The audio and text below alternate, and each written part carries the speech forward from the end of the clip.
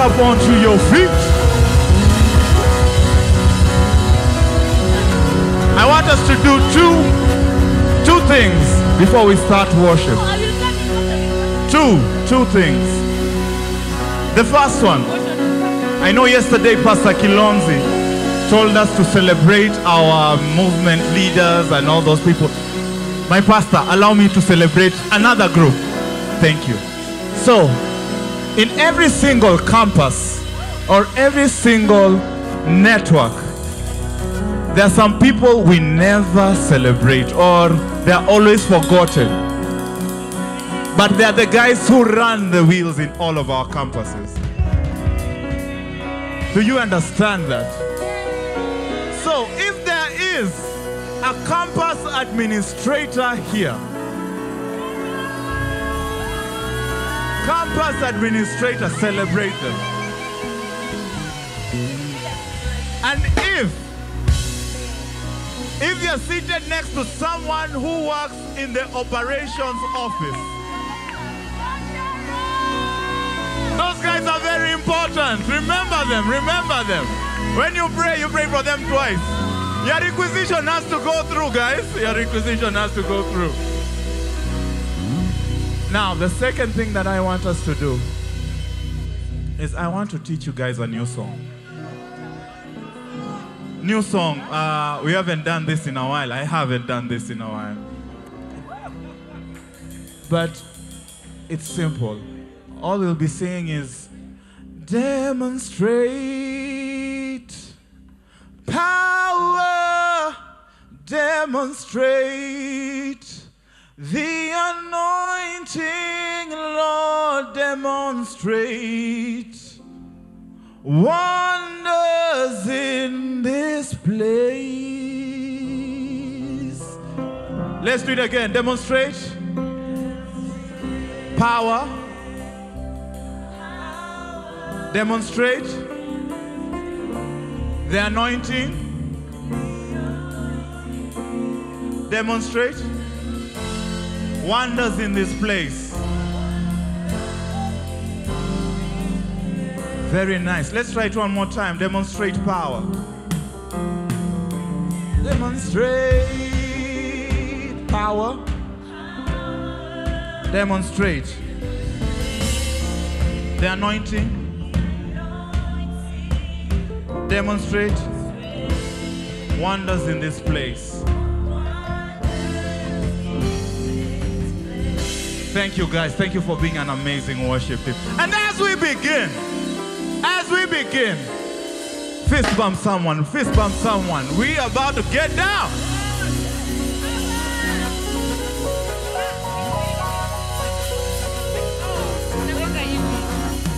Hallelujah! Hey! Look at your neighbor and tell him, this is the day the Lord has made. This is the day the Lord has made. I will rejoice and be glad in it. I will rejoice and be glad in it. Come to the front. Come to the, come to the. Put your hands together. Put your hands together. Come on, somebody. Hey. And the people of God say, yeah. And the people of God say, yeah. All the people of God say, yeah. And the people of God say, yeah. I can hear. All the people of God say, yeah. Say what? All the people of God say, yeah. What? Hey. All the people of God say. Come on, I can hear church. Say, yeah. And the people. It's a good day. Even though I cried last Tuesday. And I ran out of cash by Friday. No matter what comes next, I'm gonna give it praise. Somebody shout. 1, 2, 3, let's go. This is the day. Say, This is the day that the Lord has made. that the Lord, I will rejoice. I will rejoice. Yeah, I will rejoice and be glad in it. Oh. Glad in it. This is the day that the Lord I will rejoice and be glad. I will rejoice and be glad. Oh, this is the day. This is the day. This is the day. This is the day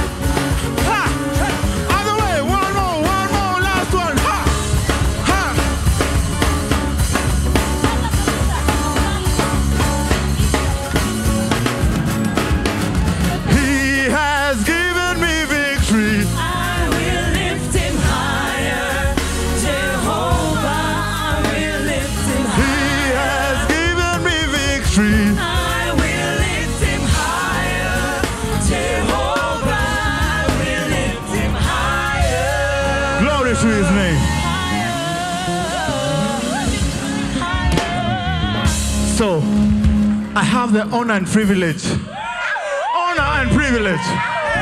of introducing my in-laws. Did you people know? Oh, my mother. The other ones are my in-laws. But I have the honor and privilege of introducing the one and only Demon Chaser, Giant Slayer, hey, Deliverer of Blessings, the one and only Pastor Sionen. Hey. Come on now. Okay. How many of you believe that you're the salt of the earth? Okay, now let's do this. Okay, assume your position, like this. Hey. Hey. Are you ready? Yeah. Okay, now. 1, 2, 3, like this.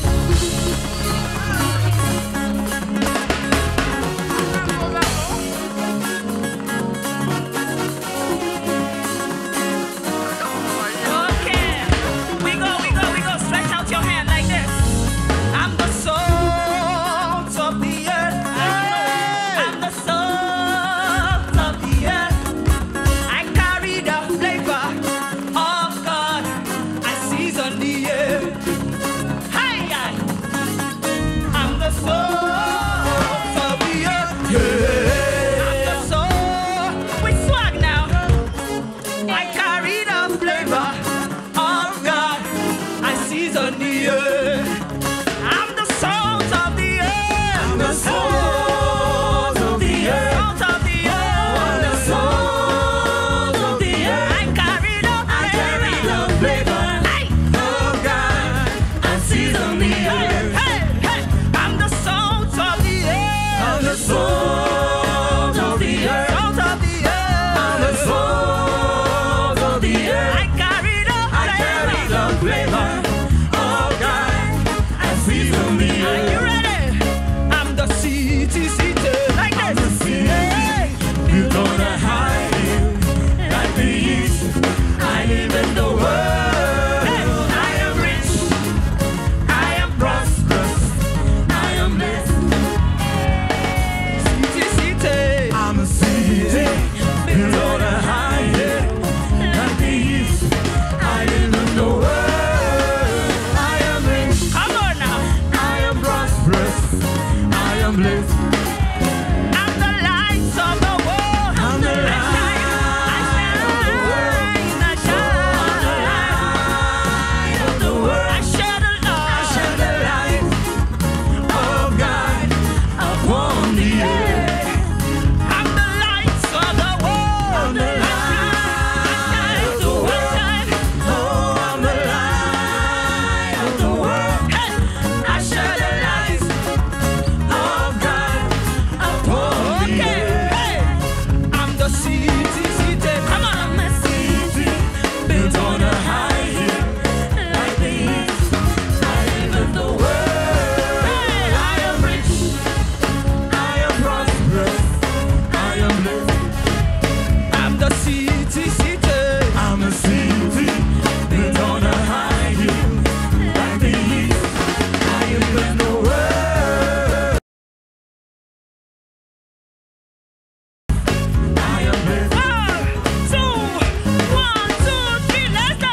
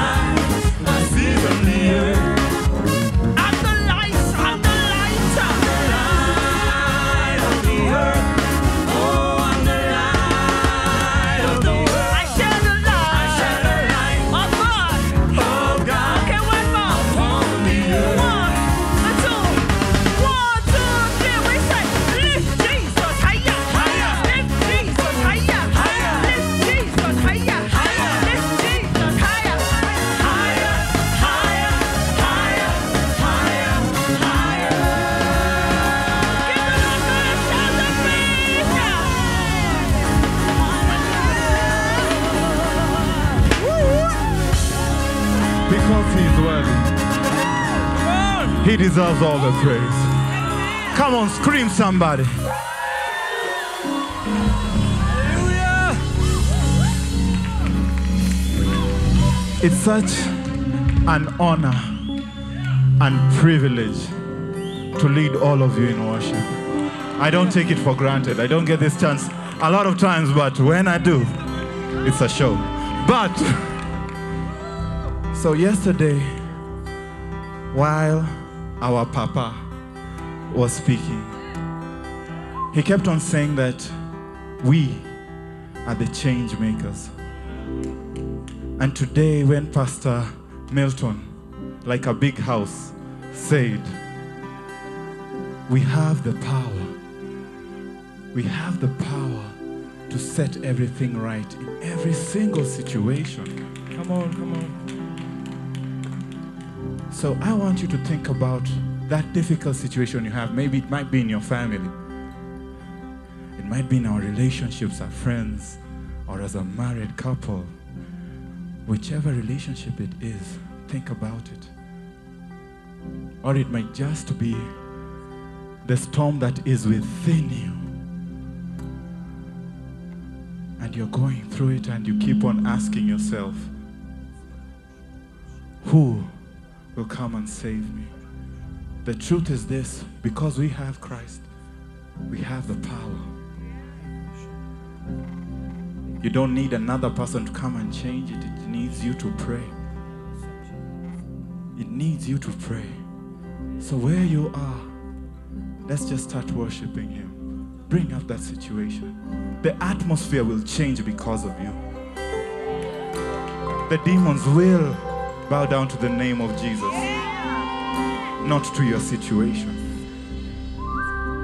So let's just worship Him. Father, you deserve it. Father, you deserve it. You deserve it. It's a new song, guys. But all we are declaring is the atmosphere has changed.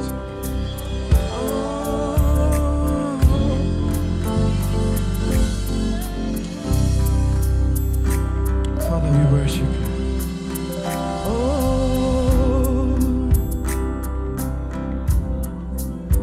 Because you're here, even the blind will see. Because you're here, even the dumb will speak. Because you're here,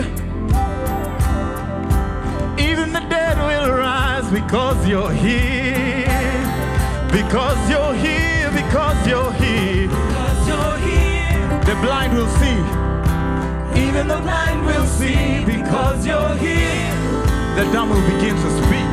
even the dumb will speak. Because you're here, That dead situation will rise. even the dead will rise. Because you're here. Yeah. And we prepare an atmosphere. We prepare an atmosphere for you to move. My God, moving who you are. We prepare together. We prepare an atmosphere. We prepare an atmosphere We prepare an for the Holy Spirit to move. You to move. Moving who you are.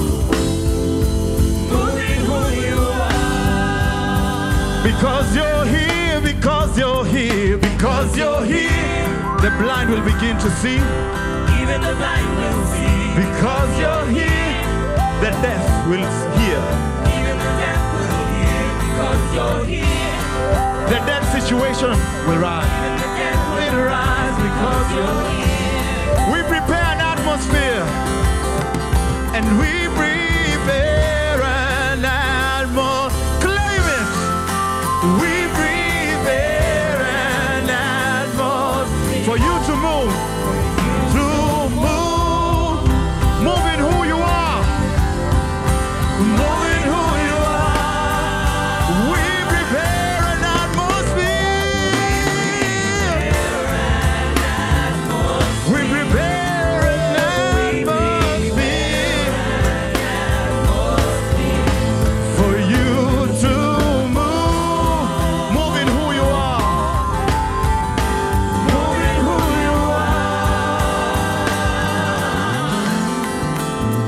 Demonstrate power, demonstrate the anointing, Lord, demonstrate wonders in this place. Demonstrate, demonstrate power, the anointing, the anointing. Demonstrate wonders in this place.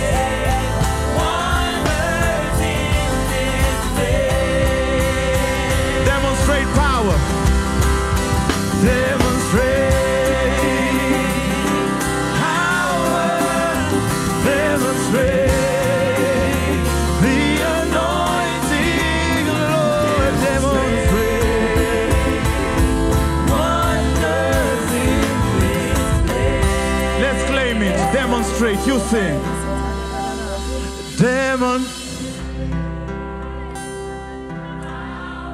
Demonstrate. The anointing is flowing. Wonders, signs.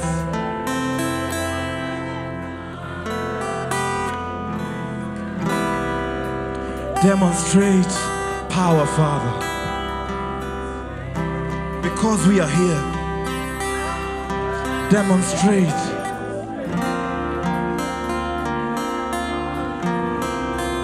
Demonstrate wonders in this place. So, for some, you've just been asking, Lord, when will you show up? You just don't know. Because you are there, He has shown up. Hey, hallelujah. For some of us, it's difficult. For some of us, it's difficult. I'm standing here, and all I'm praying for is for healing for my brother. So right now, because I've sung that song, the Lord will demonstrate on my behalf. We need Him to demonstrate wherever we are. In our discipleship groups, in our congregation, in our homes, in our estates, wherever we are, the Spirit is there. So Lord, demonstrate your power because of who you are.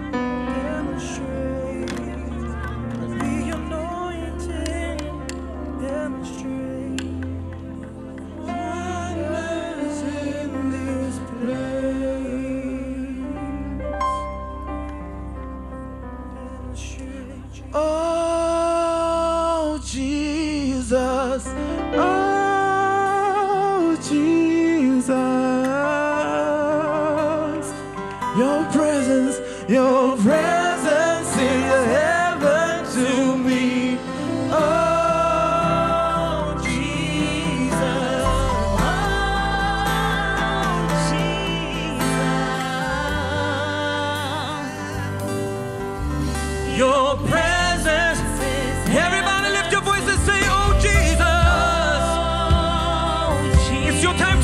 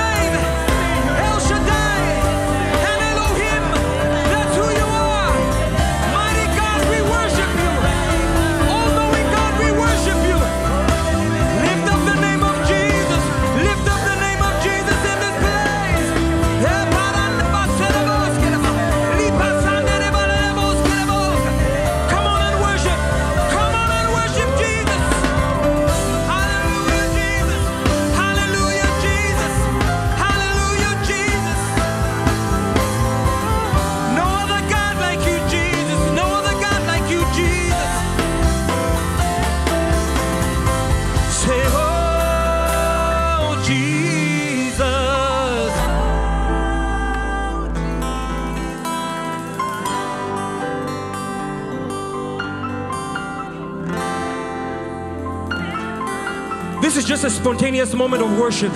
I just want you to focus on God, the author and the finisher of our faith this morning.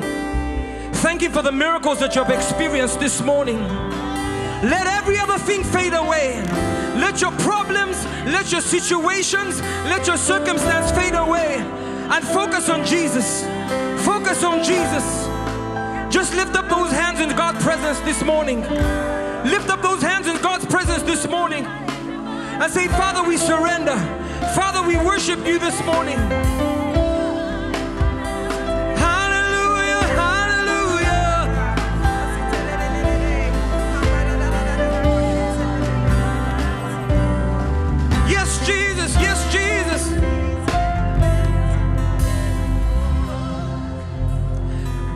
Let all the other names fade away. Let all the other names fade away. Till there's only you. Let all the other names fade away. Jesus, Jesus, take right here in Mavuno Church. Jesus, take your place. Jesus, take your place. Come on. Let all the other names fade away. Oh, but the name of Jesus, oh, but the name of Jesus. All the other names fade away. Till there's only you. Till there's only you. Hey. Let all the other names come on. Fade away. Oh, Jesus, oh, Jesus. Jesus, take your place. Jesus, take your place. Say, Jesus, take your place. Say, Jesus, take your place. Jesus, take your place. Jesus, take come on, cry out. Say, Jesus. Jesus, take your Jesus. Jesus, take your lift up those hands. Say, hands up, hearts open, wide as the sky. We lift you high. We lift you high. We lift you high. Hands up, hearts open, wide as we cry. We lift you high, Jesus. God, we lift your name. Come on, lift up. Say hands up, hearts open, wide as the sky. We lift you high. We lift you high. We lift you high. We lift you high. Hands up, hearts open, wide as we cry. Yeah, yeah. Lord, we lift your name high. We worship you, Jesus. King of kings and Lord of lords. We love you, Jesus. There's no other name but the name of Jesus. Almighty God. All-knowing God. Hey. Ever merciful God, Jesus. Come on, keep worshiping. Keep worshiping. Keep worshiping in this place. You're my healer, Jesus. You're my provider, Jesus. You're my advocate, Jesus. You're the glory and the lifter of my head, Jesus. Ah! Jesus, take your place. Jesus, take your place. What is the Lamb The other name. who was slain Hey! to receive power and wealth and wisdom and strength and honor and glory and praise? Then I heard every creature in heaven and on earth and under the earth and on the sea and all that is in them saying, to him who sits on the throne and to the Lamb be praise and honor and glory and power forever and forever. And you know, Mavuno, there's something amazing that is happening in this place today. John says this, then I saw a new heaven and a new earth, for the first heaven and the first earth had passed away, and there was no longer any sea. And I saw the holy city, a new Jerusalem coming out of heaven from God, prepared as a bride, beautifully dressed for her husband. And then I heard a loud voice from the throne saying, "Look, God's dwelling place is now among people, and he will dwell with them. They will be his people, and God himself will be with them and be their God. And he will wipe every tear from their eyes. There will be no more death, or mourning, or crying, or pain, for the old order of things has passed away." And then he who was seated on the throne said, "I am making everything new."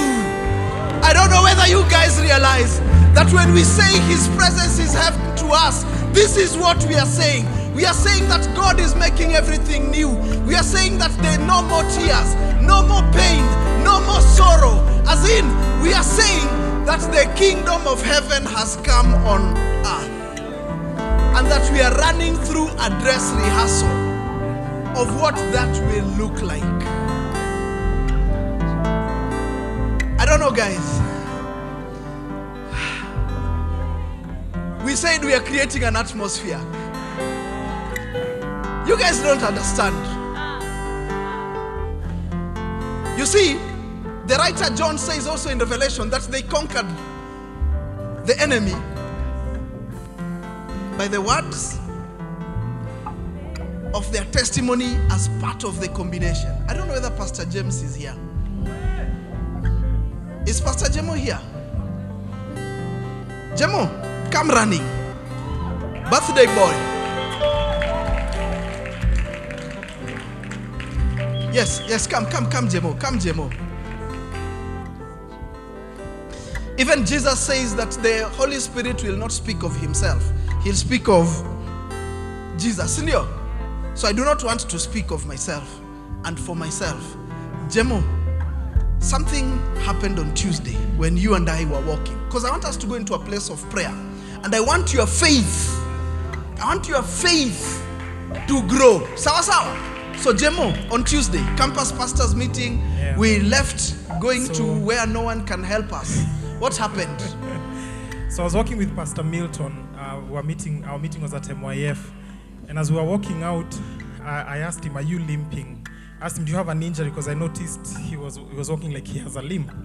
So Pastor Milton said to me, "You've never noticed?" I told him no. So he said to me, "My left leg is shorter than my right leg." And it was weird because I'd never known. And I've never noticed, and I've taken many walks with him. And so he said to me, "Okay, my left leg's a little shorter, so there's a way I walk." He even told me that's even why I sort of have a bit of a stoop to the side. I was like, okay, I think I've kind of noticed that. So he said it's because, there's that difference. And then something interesting happened yesterday morning. Please tell we were them. hosting Pastor Trevor from Mavuno Blantyre. And, we live not too far from here. And so we decided with Pastor Trevor, we want to come early and pray before we started the prayers officially at 6. And so at about 10 to 5, we were walking, because I think we were here a few minutes past 5. And as we are walking, Pastor Trevor said to me, God is saying that there's someone who has one leg that's shorter than the other, and he's going to make it grow today. And he said that person, it causes them backache. So when Pastor Trevor told me that, I didn't tell him anything. I was like, okay, I was in this conversation yesterday, and now I'm in this conversation today. He said, okay, let me see what the Lord will do. And so at the end, when Pastor Milton finished praying for us this morning, I went to and whispered to Pastor Trevor, and I said to him, there's something you told me yesterday morning. And I said to him, I think that word is for Pastor Milton. Because on Tuesday, I found out that he has one leg that's shorter than the other. And so after the prayers, I think when guys were going out for breakfast, because Pastor Milton is the one who was leading, we waited for him to finish. And Pastor Trevor made him sit right here. And he said, we're going to pray for you. And, I called Pastor Godi. Pastor Godi came and stood with us. I came and stood behind Pastor Milton. And as Pastor Milton was sitting, this is the leg that was shorter. And I was holding this leg as we were praying. And guys, this leg stretched 3 times. Oh my God! I felt it. Thank you, Jesus. I felt it. Hey! He didn't tell me. I was holding his leg, and I felt it stretch, and I felt it stretch again, and I felt it stretch a third time.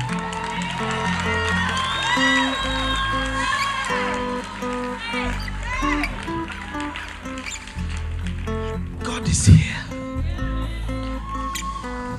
So first, just open up your mouths. Thank you, Pastor James, and begin thanking God that He's here and that He's working. Begin thanking God that you are here. You are in this place, and you are here and you are working. That the Spirit is not hovering. That the Spirit is at work.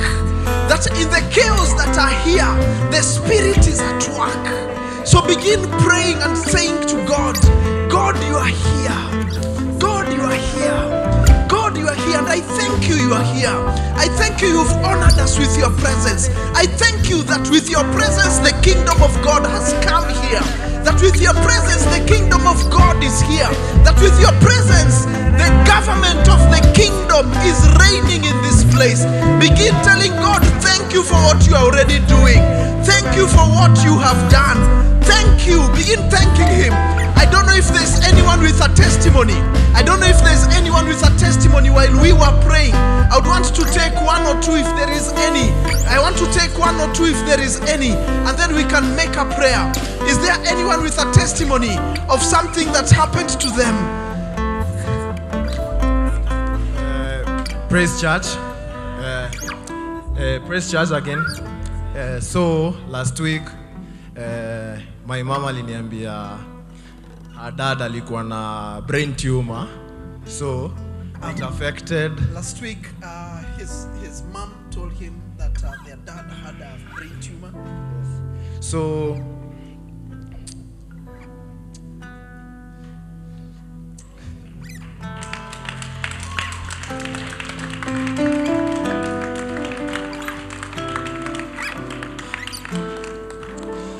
as I was sharing with Pastor Soki,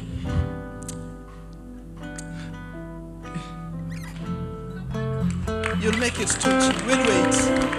We'll wait. We'll wait, Tuji. Tutangoja.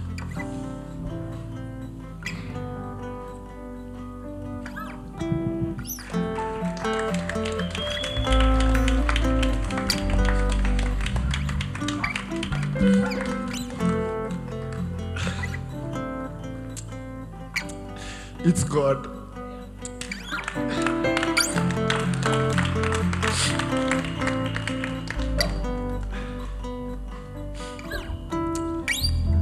The brain tumor affected my grandfather until his eyes were popping out of their socket.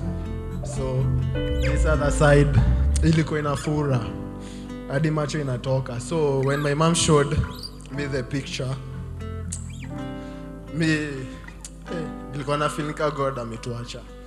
But he felt like God had left them because his grandfather's eyes were popping out of their socket. So after a conversation with my mom, I found my mom crying. So I was like, God, I've served you all these years. Why should you leave me? Why should you forsake me now?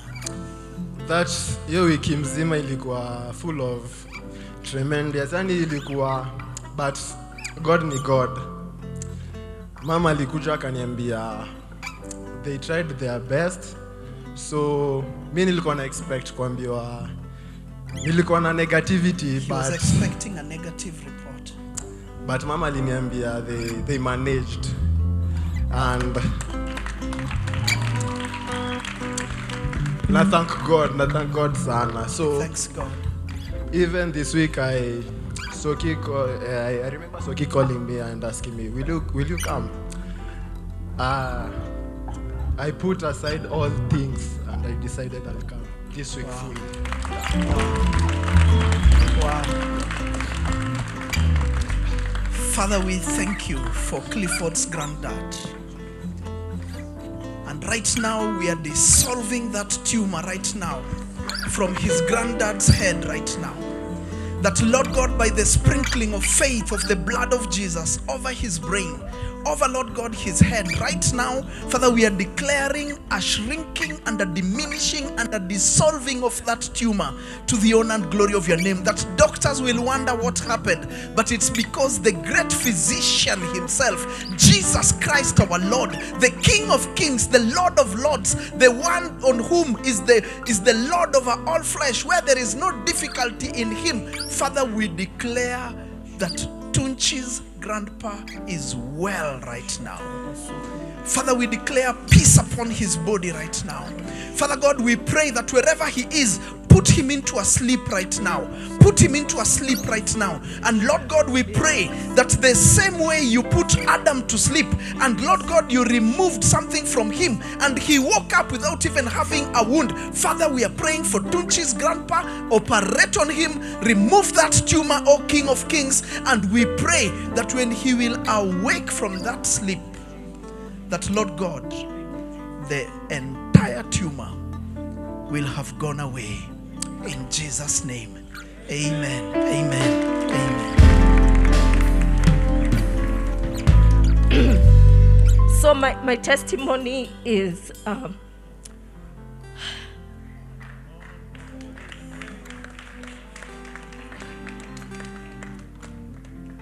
today at 3:30 I was woken up by screams in the house.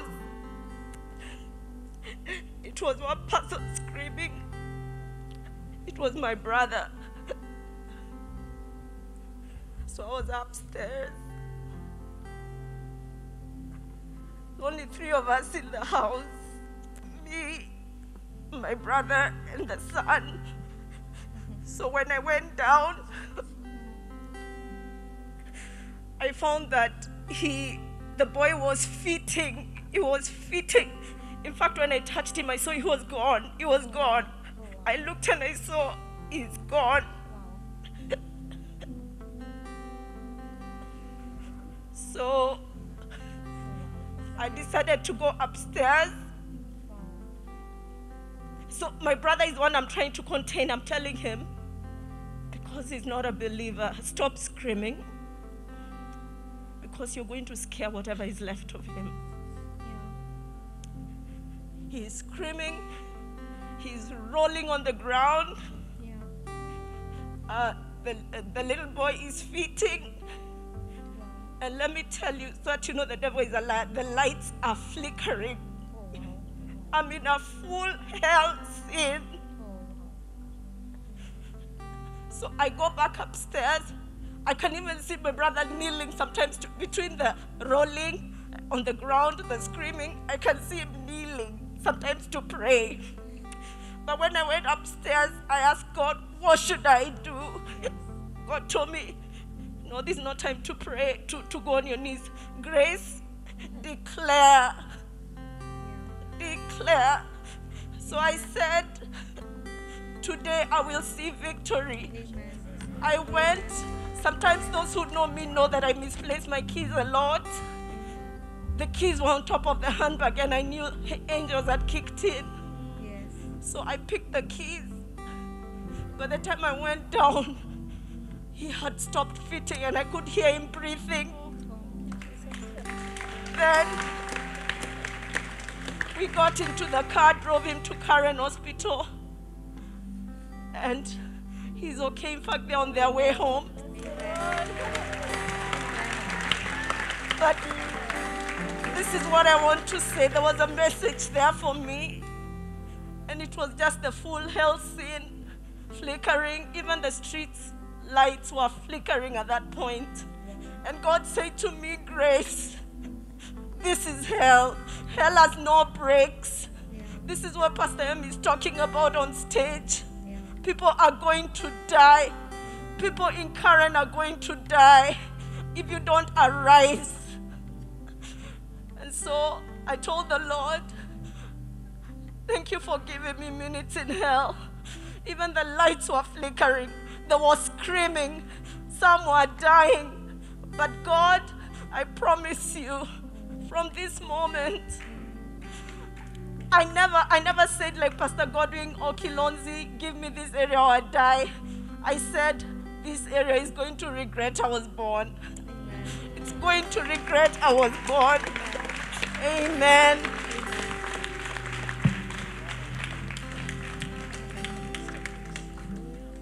Father, we pray for Pastor Grace, that Lord God, as she steps out into Karen, that Lord God, the glory of God will come upon Karen. And Lord God, as it is told by the prophet Isaiah in Isaiah 32 and from verse 15 going onwards, Lord, that because of the Spirit of God being in Grace and upon Pastor Grace, and because of the power of the Holy Spirit being at work in that area, as Lord God, we open up Karen for your influence, that the desolate spaces and the desolate spirits and the desolate people in Karen will become like a fertile field.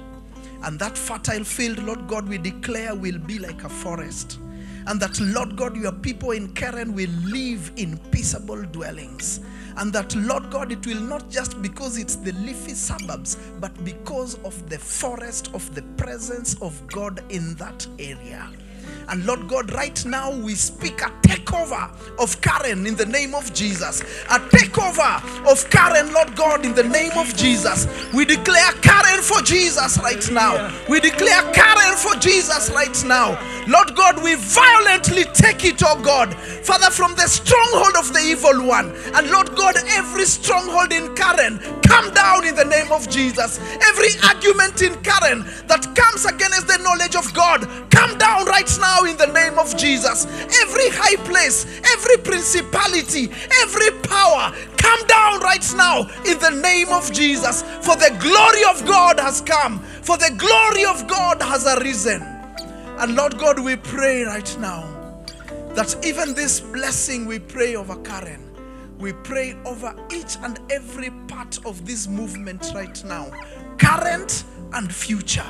And Lord God, we put Africa on notice. We put Americas on notice. We put Europe on notice. We put Asia on notice. We put the Aussies and New Zealand on notice. The glory of the Lord has come, and you are not going to stop it. For the revival has been set up, and the fire has been lit, and the gospel is spreading. In the name of Jesus. In the name of Jesus. Amen. Amen. Passes, you have something to share. Wow. Thank you, Pastor Grace.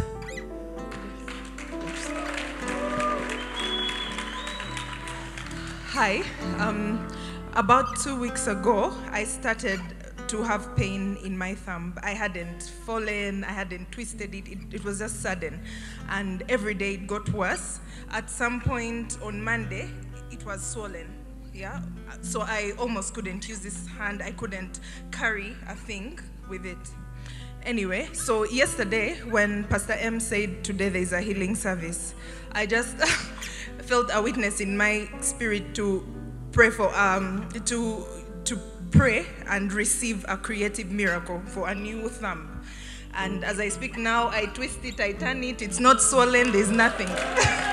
Wow.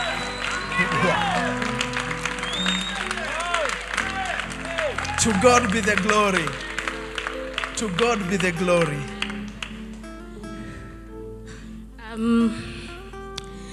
Mine goes way back in December. I have been unwell, and I've had a situation that's a bit sensitive to give the details since December. And it got worse 2 weeks before we planted Mavuno Rongai.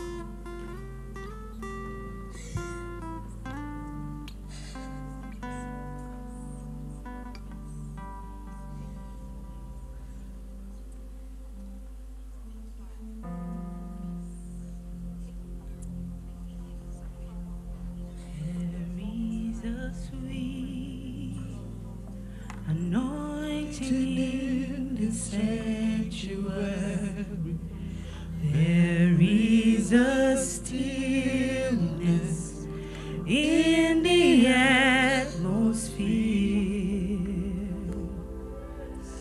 Come and lay down the burdens you have carried, for in this sanctuary, God. As the Lord ministers to her, I want to pray for someone here. You've been in a difficult space, went into some deep depression, that even as they continue singing, it's okay, you can just sing.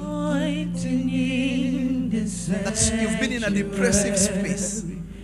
And I'm not saying this again to shame you. I believe it's because there's a sweet anointing here. You even sort of became suicidal. You had suicidal thoughts. I want to pray with you for deliverance right now. By the way, it's not to shame you. It's not to shame you. Please just come. Just come. Just come. Please. If this is you, the Lord is here. The Lord is here.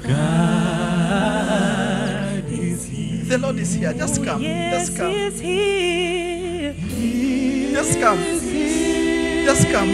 Come before the Lord. You can kneel. If you are among those who've moved to the front because of suicidal thoughts, just kneel. Just kneel wherever you are. There's a sweet anointing here. There's a sweet anointing. There's a sweet anointing. There is. Believe me, there is an anointing in this sanctuary today. Please do not be left out. It's not to shame you. It's not to shame you, good people. It's not to shame you. To heal the wounded heart and bless the broken.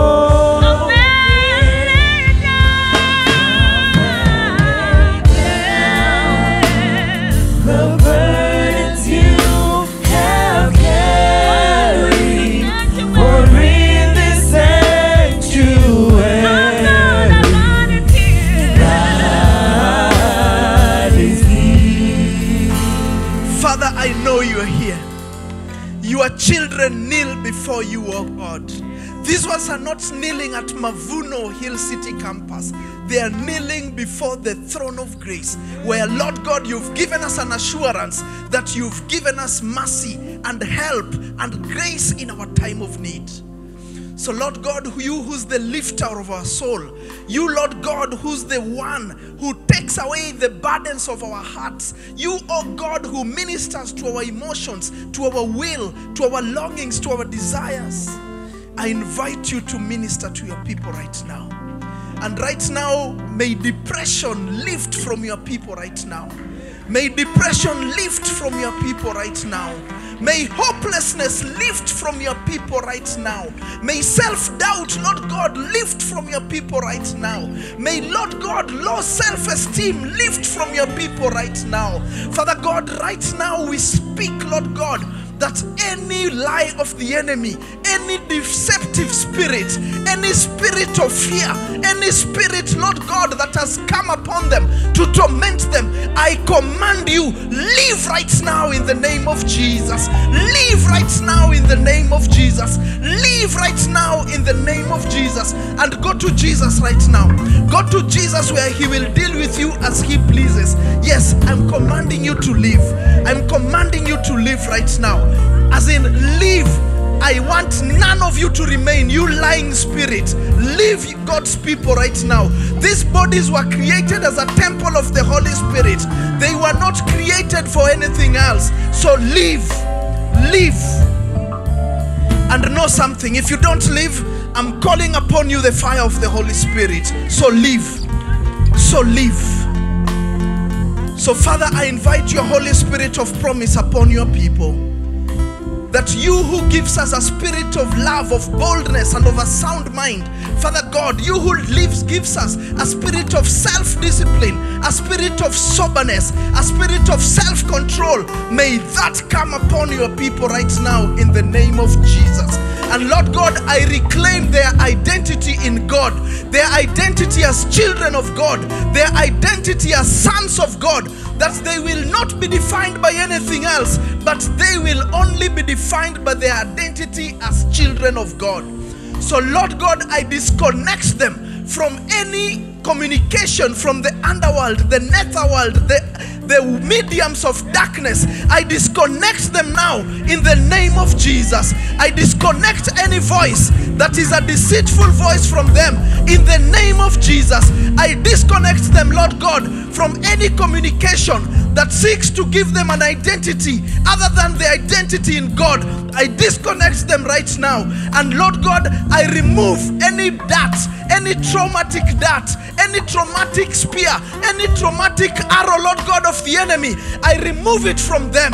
I remove it from them, Lord God, that those painful situations, those situations that cost them this thing, oh God, is coming out of them, and they will remember it no more. I disconnect them from their past, Lord God, that is hurting them, the past that people have let them down, expectations that were unmet, and the frustrations that came. Father, I disconnect them right now from those things in the name of Jesus.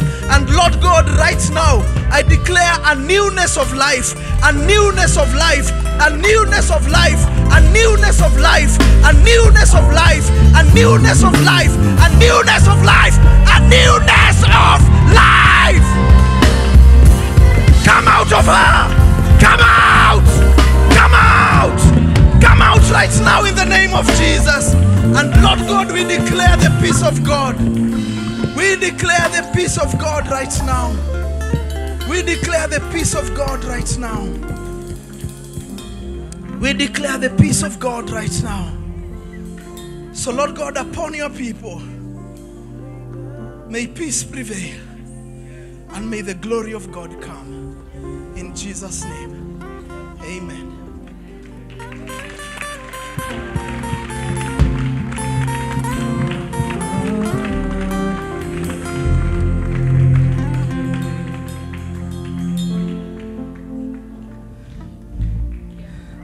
Pastor M, you'll still preach.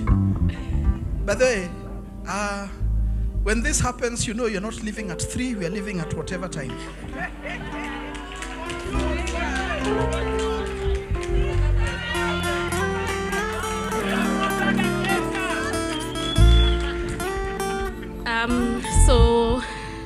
So I've had 2 doctor's appointments, both shown nothing. We've done all sorts of tests. And so my husband and I concluded that this is not physical, this is spiritual. It's beyond human imagination or human understanding or even the human eye. And I shared with Pastor Angie and we prayed about it. And last week, I also shared with Pastor Carol. And we also prayed about it. And we've been praying with her. And on Tuesday, we had a meeting. And Pastor Trevor made a prayer and said, he actually stopped the meeting midway. And he said, he feels in his spirit that we need to pray for healing. And I received it. God used him. I received it.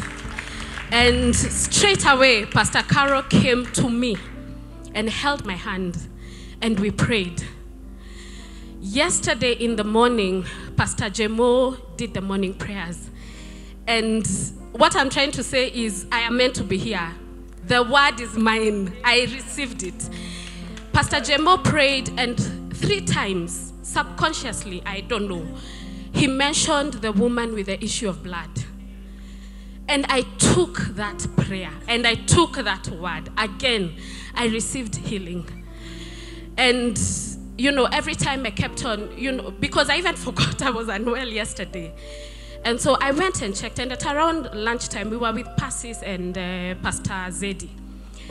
And I told them, guess what?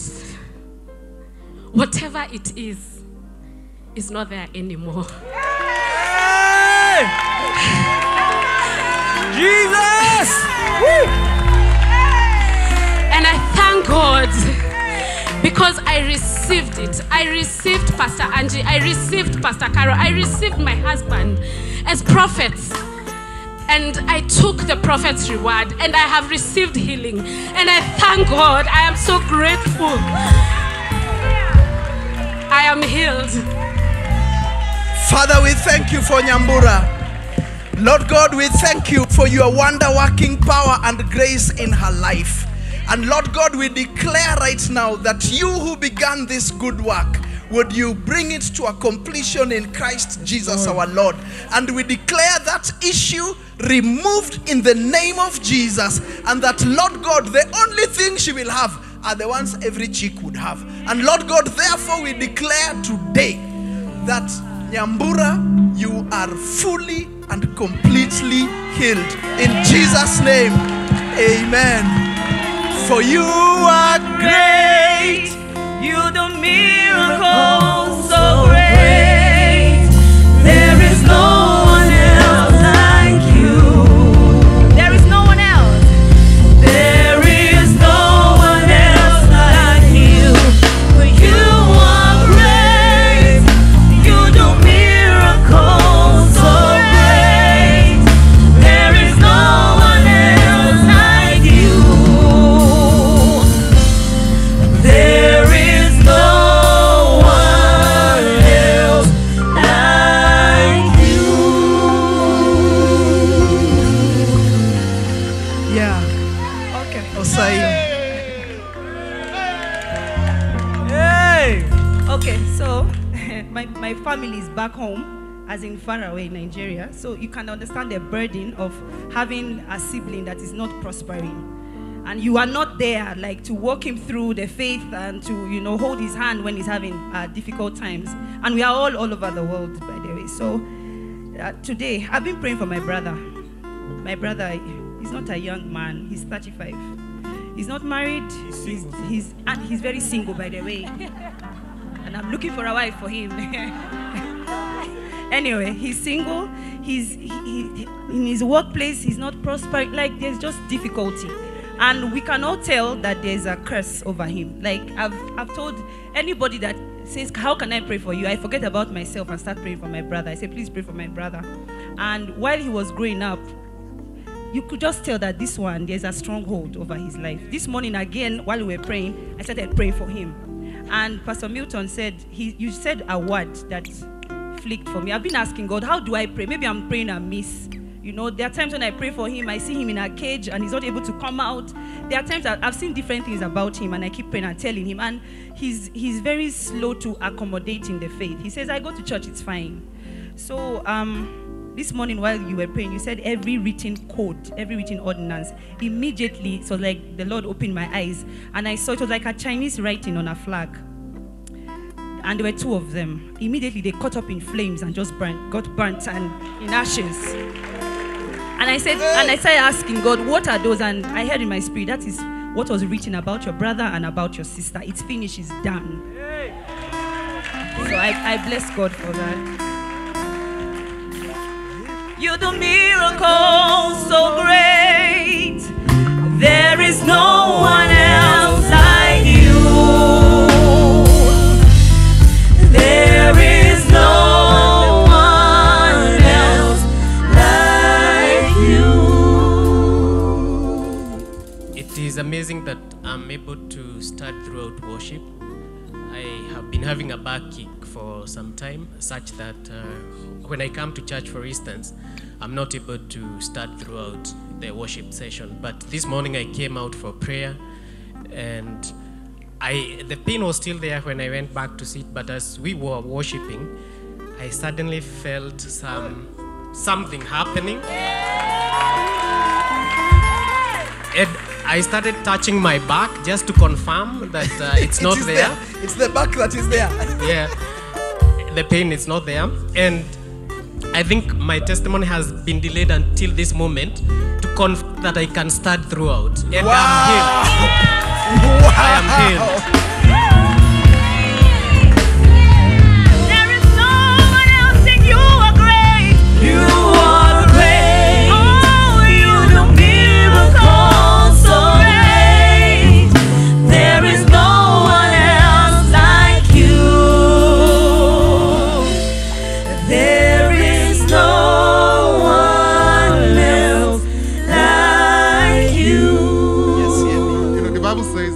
overcame by the blood of a lamb and by the word of our testimony. And this on Sunday, I woke up with a terrible headache, and my back was paining. I could not lift my hand, and half of my body I felt it was weak. But I said, you know what, devil, I'm going to go to church and all that. I came on Tuesday. I'd come to on Tuesday. I couldn't lift up my hands. And then I noticed that half of my body was cold. One half was hot and one half was cold. But I told myself, I didn't tell my wife anything. I didn't tell nobody. I was just praying and believing God. And yesterday, Pastor M said that there's some people that are having problems with sleeping. I've been having serious problems with sleeping. The first testimony was that I was telling my children, because they were having a video conversation with me, as I said I wanted to go and sleep. I slept. I was already feeling sleepy at 8. Wow. I woke up. The alarm woke me up at 4:15. I turned it off. I left. I slept again. Wow. So that was the first testimony.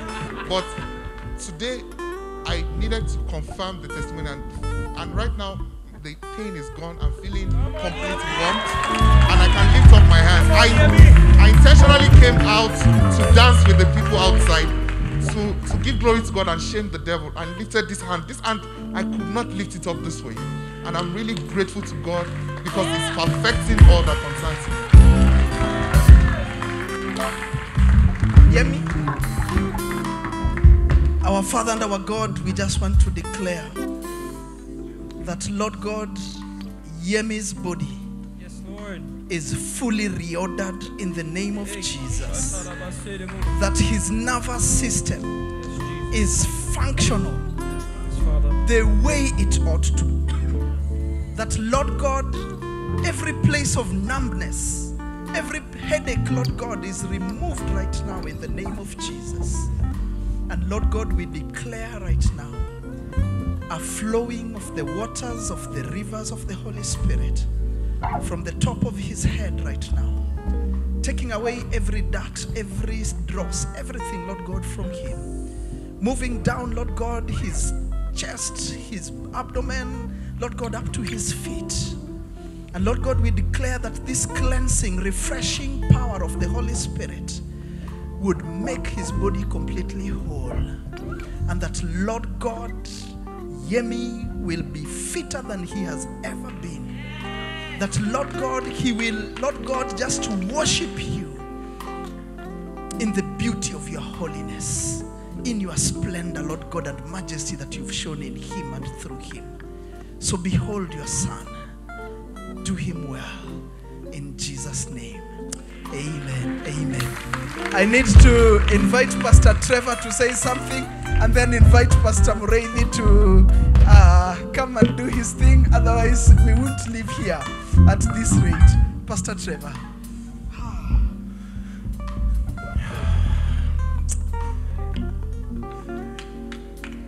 Yeah. You know, I always do this when the Spirit just comes over me. I just feel the love of God. And he loves each one of you so much.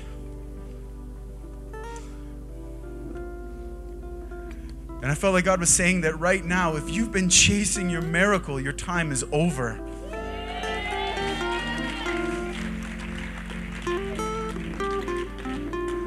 Yeah, if you have been waiting for that miracle and you are still waiting, you are denying yourself the breakthrough right now. No longer will you wait. You will stand in breakthrough in the name of Jesus. And I declare it over you right now. Yeah, there's no longer will you stay in sickness. Sickness can no longer touch you. Yeah. In the beginning of the year, in 2020, I declared over my family that no spirit of infirmity would touch them and nobody was sick the entire year. Do you believe it over yourself? Now is your chance to declare it over yourself and your family right now. Yeah? Yeah, if you are sick or wounded or hurting or in pain, this is your day of breakthrough. If you want to suffer in silence, you are choosing to rest in your sin.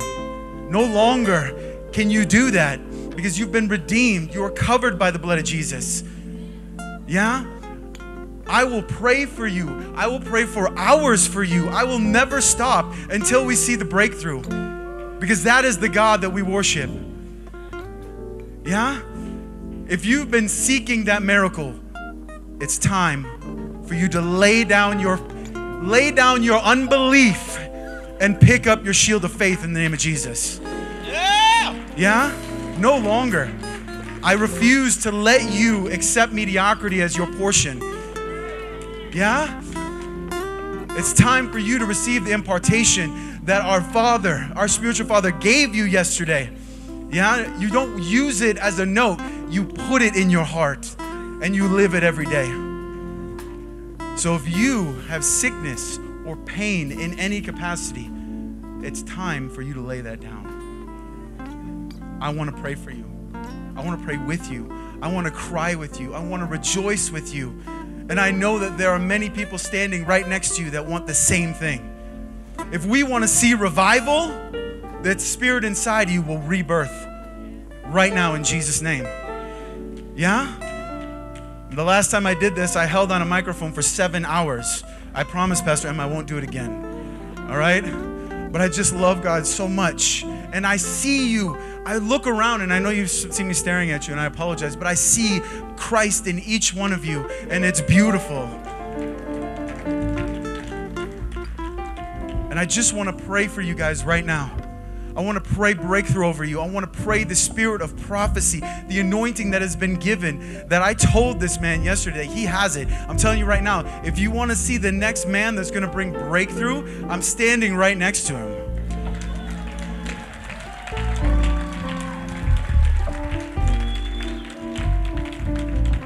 And if you want that anointing, freely received, freely given. Yeah, so I just want to pray for you guys.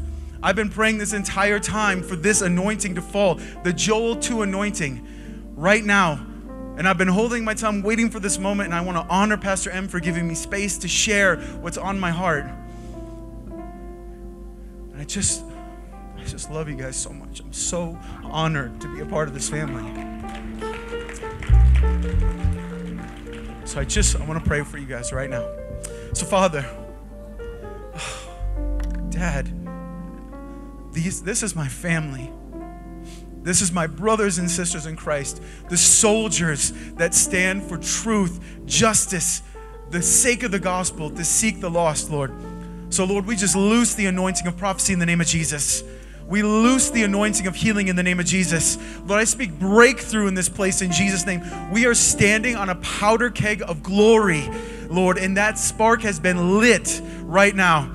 And we refuse to allow mediocrity to encapsulate us when we leave. We will live a life of overcoming right now in Jesus' name. So Lord, I speak breakthrough in each one of their lives right now in the name of Jesus. I speak healing into their families in Jesus' name. I don't care if it's an uncle. I don't care if it's a grandfather. I don't care who it is. Every person they're touched will be anointed by the fullness of the Spirit, because they will walk in the Spirit in every circumstance, Lord. I speak that blessing over them right now in Jesus' name. In Jesus' name, I bless them, Lord. And as they go, they will be a blessing to every person. If you want to see evangelism, watch these people walk out this door. Watch these people walk into the brokenness of this world as light that cannot be quenched. You will see floods of darkness fleeing in the name of Jesus.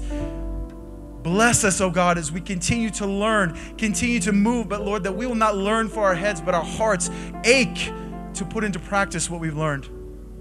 Bless us, oh God, as we go. Come, Holy Spirit, and be our strength as we move into this world.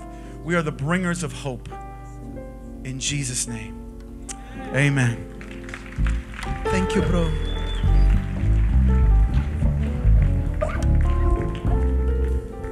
I want us to take a tea break, but before that, I want us to just make this declaration in this song. And my prayer for you is that you will sing this song as your prayer, and that the Holy Spirit will say of you and say of me that a body have I found for myself, that I may do your will. So sing this song as your declaration, as your prayer.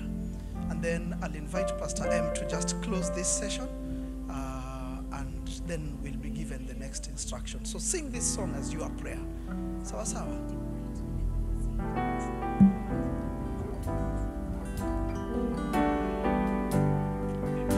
Thank you, God, for your feeling.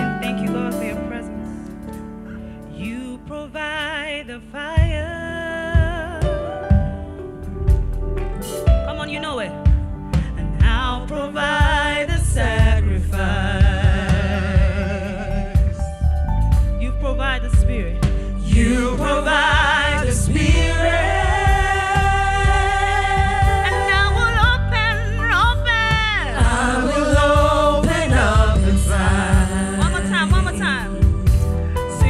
Provide the fire.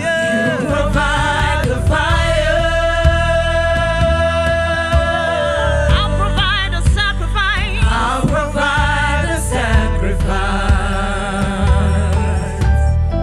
You provide the Spirit. You provide the Spirit.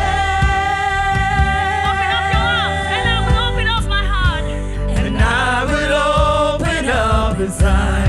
Fill me up, God. Fill me up. Fill me up, God. Fill me up, God. Fill me up. Fill me up, God. Fill me up. Fill me up, God. Fill me up. Fill me up, God. Fill me up, God. Fill me up.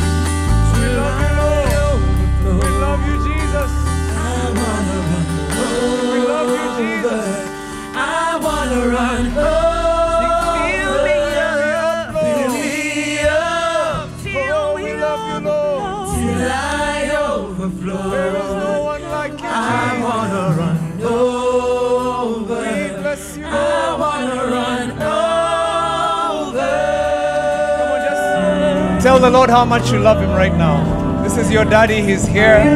I love you, daddy. This is worth it. Spending the day in your house is worth it. This is much better than being anywhere. Better one day in your courts than 1,000 elsewhere. Lord, I love you. I love you, daddy. You're such a good father. You do all things well. We bless you, Jesus. We love you, Lord. Thank you for filling us up, Lord. Thank you for your healing. Thank you for your miracles. Thank you for everything that you give us, Lord. Thank you that we don't have to earn it. Thank you that you've already given it.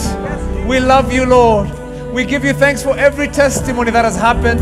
We give you thanks for every testimony that will happen. We thank you for every testimony that is happening right now.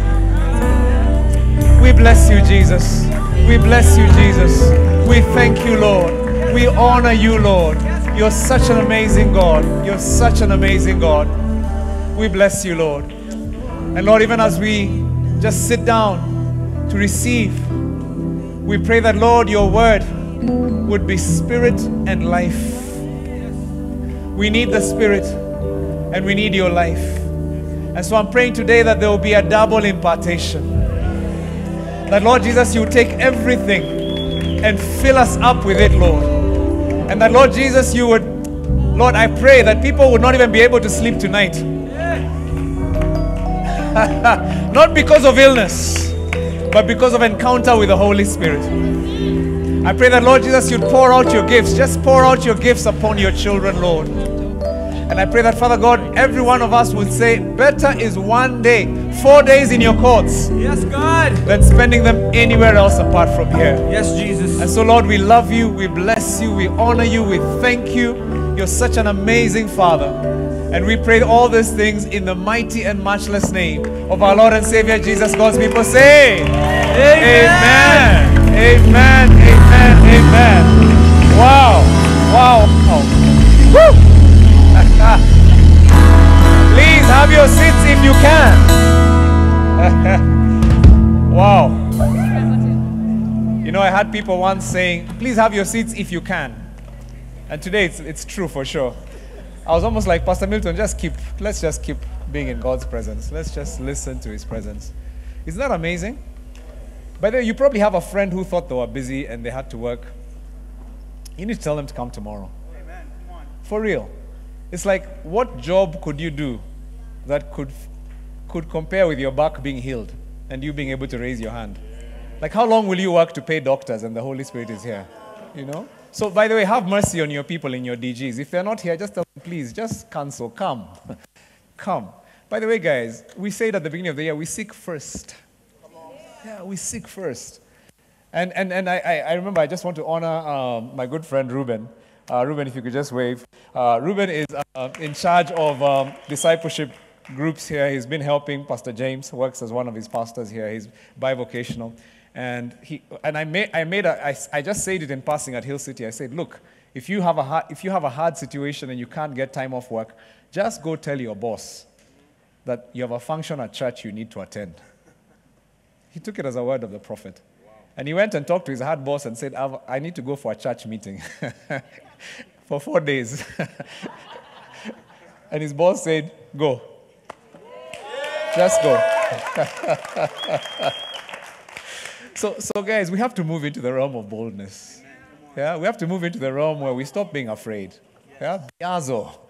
Yeah, just take it by force. What's the worst they can do is say no, isn't it? And tell them, by the way, if 4 days of me praying for this business versus me sitting here just typing on the computer, just compare. Be serious prophets when I'm praying for this business. Yeah, for real. Sumit, if you remember, we used to do that in our Mizizi retreats, didn't we? We'd actually tell all our Mizizi graduates, go and tell your boss, you're going to be praying for them when they give you that day off to go on retreat. And inevitably, we'd get 100% turnout. So let's start leading our discipleship groups to be bold. Let's start leading them to desire God's presence more than anything. Guys, let me tell you, this 4-day investment is better than anything you could do this year. Being here it's commanding your year. You're commanding your year. So if you've got friends who are just like, oh man, just call them and say, listen, just cancel. Thursday, be here. Today is Thursday. I'm even losing track. Okay, Friday, Saturday, be here. Like you get into God's presence at a point, you're like, what day is it? Yeah. Amen. Amen. Wow. Thank you guys for building me up. I'm hearing these testimonies. My own faith is just being built up. I'm like, thank you, Jesus. I honor you, Pastor Milton. Thank you for releasing God's gift on us. Yeah. Thank you. Thank you. I honor you. I honor you, Pastor James. Thank you for just ushering us into God's presence. I honor you so much for that. I honor Pastor Trevor. Thank you for listening to the Holy Spirit and just being obedient when he speaks. You have a boldness, and I love that. And my prayer is that all of us will have a boldness. Amen. When the Holy Spirit gives you a word, don't say, oh, Pastor M, come up and tell Pastor M, I have a word. Yeah, you are a leader. Step up and just, if the Lord is putting it in your heart, step up and do it. This is what God is saying. By the way, there's some of you right now who you don't know where your meals are coming from after this. You're in a place here, you're rejoicing in God, but lunch, dinner, and there's some prayers that are not supposed to be prayed. They're just supposed to be done. The book of Acts just says, they had no poor among them. When people had needs, they just blessed. So I don't want to embarrass you, but I'm going to ask you to just stand. If this is you, you're here, but really you're doing so badly, you don't even know where food is coming from for your children. Just stand. Stand. Yeah. Thank you. Yeah. Bless God. Wow. Okay. There's quite a few of us. Here's what I'm going to ask you to do, church. Just walk up to one of these guys and just get their phone number and bless them with something. Let's just do it. Just walk up, whatever the Holy Spirit, even if it's just 100 shillings, whatever you have. If you have it in your cash, just as the Holy Spirit is leading you, some of you are already seeing it. I can already see some of you walking. Just walk. This is what the church of Jesus is meant to be. That there are no needs among us, that we bless each other. This is how God looks after us and how we look after each other. Just walk as the Holy Spirit puts it in your heart. No, let them stay. Yeah. Just go. Just walk as the Holy Spirit. I'm allowing the Holy Spirit to be the one to decide who gets what in this one, because the Holy Spirit knows what house needs what. So just look around, open your eyes. Come on. Some of you, yes, you may not be rich, but you know where your food is coming from for the next month. Seriously. Just walk up to that person and say, I bless you. Yeah, I bless you. Here's something small. The Bible says it's far better to give than to receive, isn't it? There's a blessing for the giver. So just go up right now. Your sister, your brother is in a difficult space right now. They don't know where their next meals are coming from, but you are God's hands. God taught me there's some prayers you pray and others you just answer. Revival doesn't just come with the Holy Spirit breaking out. He also comes with God's people being generous. And that's what we see in the book of Acts, chapter 2, verse 42 to 49. Bless the Lord. Bless God. Wow. Amen. I love this church. Can you see that? Can you see it? This is what it means to be church. Amen. Yeah. Let's love each other. In our campuses, when we notice people are struggling, let's stand up together. Seriously. What is small for you is big for somebody. You might say, my goodness, I only have 200 shillings. But for that person, that's like they walked here because they couldn't catch a matatu. They couldn't even afford that 200 shillings. So let's just bless. There's no shame in God's house. Some of you may not have money, but listen, some of you should be able to say, silver and gold I've none, but I'm speaking a prayer over you right now. Such as I have, I give to you in the name of Jesus. Receive. Come on, this is a time of boldness. Yeah, you don't have to be rich. Sometimes you give when you don't have. That's what Peter and John teach us. Yeah, sometimes it's a hug. I just want to hug you and tell you God is with you. Come on, somebody. Yeah, I love it. Amen. Wow. This is when you say there's a sweet anointing in the sanctuary. Yeah, the Spirit of God is here. The Spirit of God is here. Amen. Amen. Amen. Amen. Anointing in the sanctuary. There is a stillness in the atmosphere. Come and lay down the burdens you have carried, for in the sanctuary, God is here. The mission God gave us is still as relevant and as urgent today as it has ever been. The mission of turning ordinary people into fearless influencers of society. That doesn't change. That's who God called us to be. That's our unique identifier as a family. That's who we are called to be. And the reason is because this thing talks about three passions. A passion for the lost. It talks about the fact that we need to reach people where they are and reach them with grace. Go to them where they are and bring them into God's house. Help them understand who God has called them to be. That has not changed. If ever there was a time when lost people needed to find God, this is it. Amen. If there's ever a time when our relatives who are lost needed to know God, this is it. So that has not changed. And I want to say, in any Mavuno church you go into, this needs to be one of our foci. I mean, I've been talking, whenever I visit the Mavuno church, Pastor James can tell you, I've talked to him about it, and I've said, hey, your service, I love the fact that your service has the presence of God and all that, but don't get spooky. Leave spookiness for the gathering. Let's always understand. Even Paul talks about the place of tongues, and he says when there is a gathering with visitors, then you do tongues with interpretation. He's the one who says that. He says, listen, there has to be order in the house of God. Now, when we're having worship night and when we're having the gathering, let's just go crazy. Come on, somebody. Yeah. Let's talk all the jargon we want to because it's in the house. There's language for family and there's language for outsiders. Yeah? You know that, don't you? When you're home, there's another name your mother calls you when you're not with your friends. And when you hear that name, you even chill because there's a way she says it. Yeah, I can see some of you getting the jitters right now. And when she's there, I mean, there's a language you speak that I would never understand if I was in the house. But the minute a visitor comes in, the family starts speaking a different language because they want to include. They don't want to exclude. And so this is one of the things that hasn't changed about us, that we must always be thinking others first. The Son of Man came to seek and save the lost. He left the 99 and he went for the one. And that's what we'll always be about. We are the apostles to the Gentiles. That's what God called us when we started this church. There are many, many churches that will be reaching the Jews. They'll be gathering the Christians and blessing them. And we thank God for the Christians and we bless them. But for us, we bless so that we can be a blessing. We are here so that we can reach the world. The second passion he talks about is a passion for transformation, for discipleship. I actually feel that that's what this thing is about. It's like God is saying, okay, I love that you guys love discipleship. Now let me take you deeper in understanding what discipleship is. So that's kind of this is what this transformation is about. It's not about changing. It's about let me take you deeper. Somebody say we're going deeper. That's really what this is about. And so God wants us not just to accept people as they are, because he loves them as they are, but he loves them too much to leave them that way. So he wants to, he's like, come in with the way you are. Come in with your drug addiction. Come in with your micro mini skirt. Come in with your big whatever it is. Just come in. We won't judge you. We won't judge you. We're not that church that will judge you.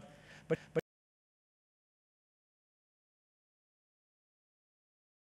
change. You change. I remember seeing one guy who came to our church and he came with somebody. He came with somebody who wasn't his wife. And people asked me, why are you preaching? And that guy is sitting next to somebody who's not his wife. It's like he's brought his klande. In Kenya, we say klande, which is short for clandestine. He's brought his klande to church. Why aren't you rebuking him? I said, is he a believer? No. Is he a member of this church? No. So what business do I have to do to rebuke him? That's not my business. If he was one of my leaders, trust me, I'd be in his face. But he's calm as he is. When the Holy Spirit comes, he will even come and kneel over here and tell me, what do I do with her? Because he's not my wife. That's the Holy Spirit's business. My job is to preach the word of God and preach it faithfully and let God transform. Amen? But we understand through discipleship, we're saying we have an agenda for you. When you walk into this church, we see you as an ordinary person, but we see what you could be.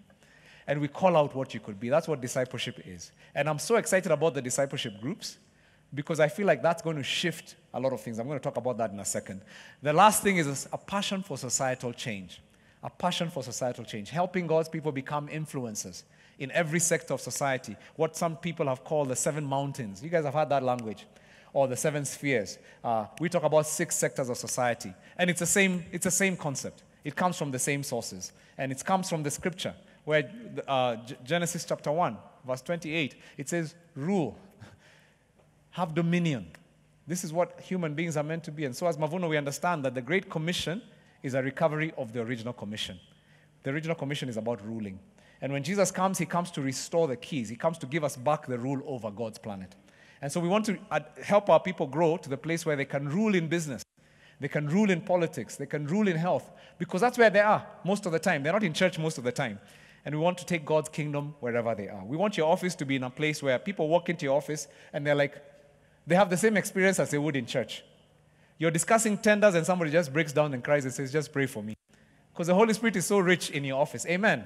Yeah, that's what we're talking about. We don't want a division between Sunday and the rest of the week. We're saying Sunday to Saturday, we are fearless influencers. And we train our people to be that. So this church, those things will not change. Our mission remains the same. Number 2, our vision is a multiplying movement of churches. Is it on the screen? I don't know if you guys are putting it up there. It's a multiplying movement of churches found in every capital city of Africa and the gateway cities of the world by 2035. Now, that's really what our vision is. It still remains the same. It's definitely a vision that requires God's power. Because, we're asking God for big things. But, if you have a vision that's so small, then it's not God's vision. If your vision, Pastor Oscar, my mentor, used to say, my spiritual father used to say, what are you praying for that will make God sweat? Like, because God is saying, ask me.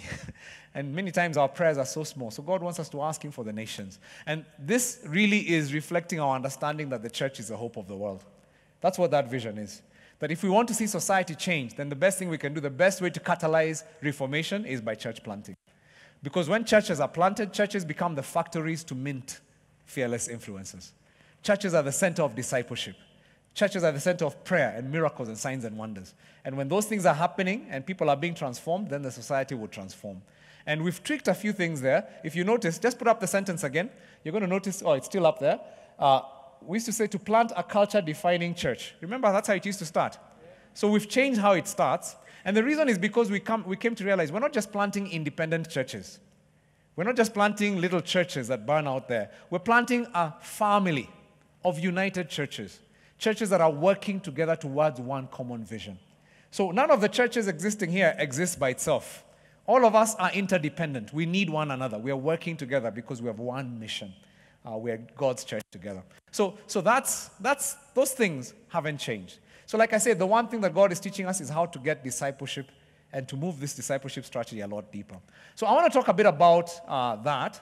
And I'm going to first, we've been talking a lot about discipleship groups as a very core part of what we're becoming. That's the biggest shift probably that has happened in Mavuno since last year. We had life groups. Now we have discipleship groups. So what's the difference between a life group and a discipleship group? That's actually what I want to talk about. Have you wondered, what's the difference? Some of you have been in life groups for years. What's the difference between a life group and a discipleship group? And I want to just mention some of those. If you can put up, okay, my goodness, that chart, I'm the one who made it. I'm sorry. I used to know how to make PowerPoints when I was younger. So let me read them for you, and maybe we can send this out at some point. We can send out that PowerPoint to everybody. But I'll just go through them one by one. The first difference is that a life group is led by a facilitator. A discipleship group is led by a discipler. So a facilitator, what's a facilitator? Somebody who convenes people together so they can have a spiritual conversation.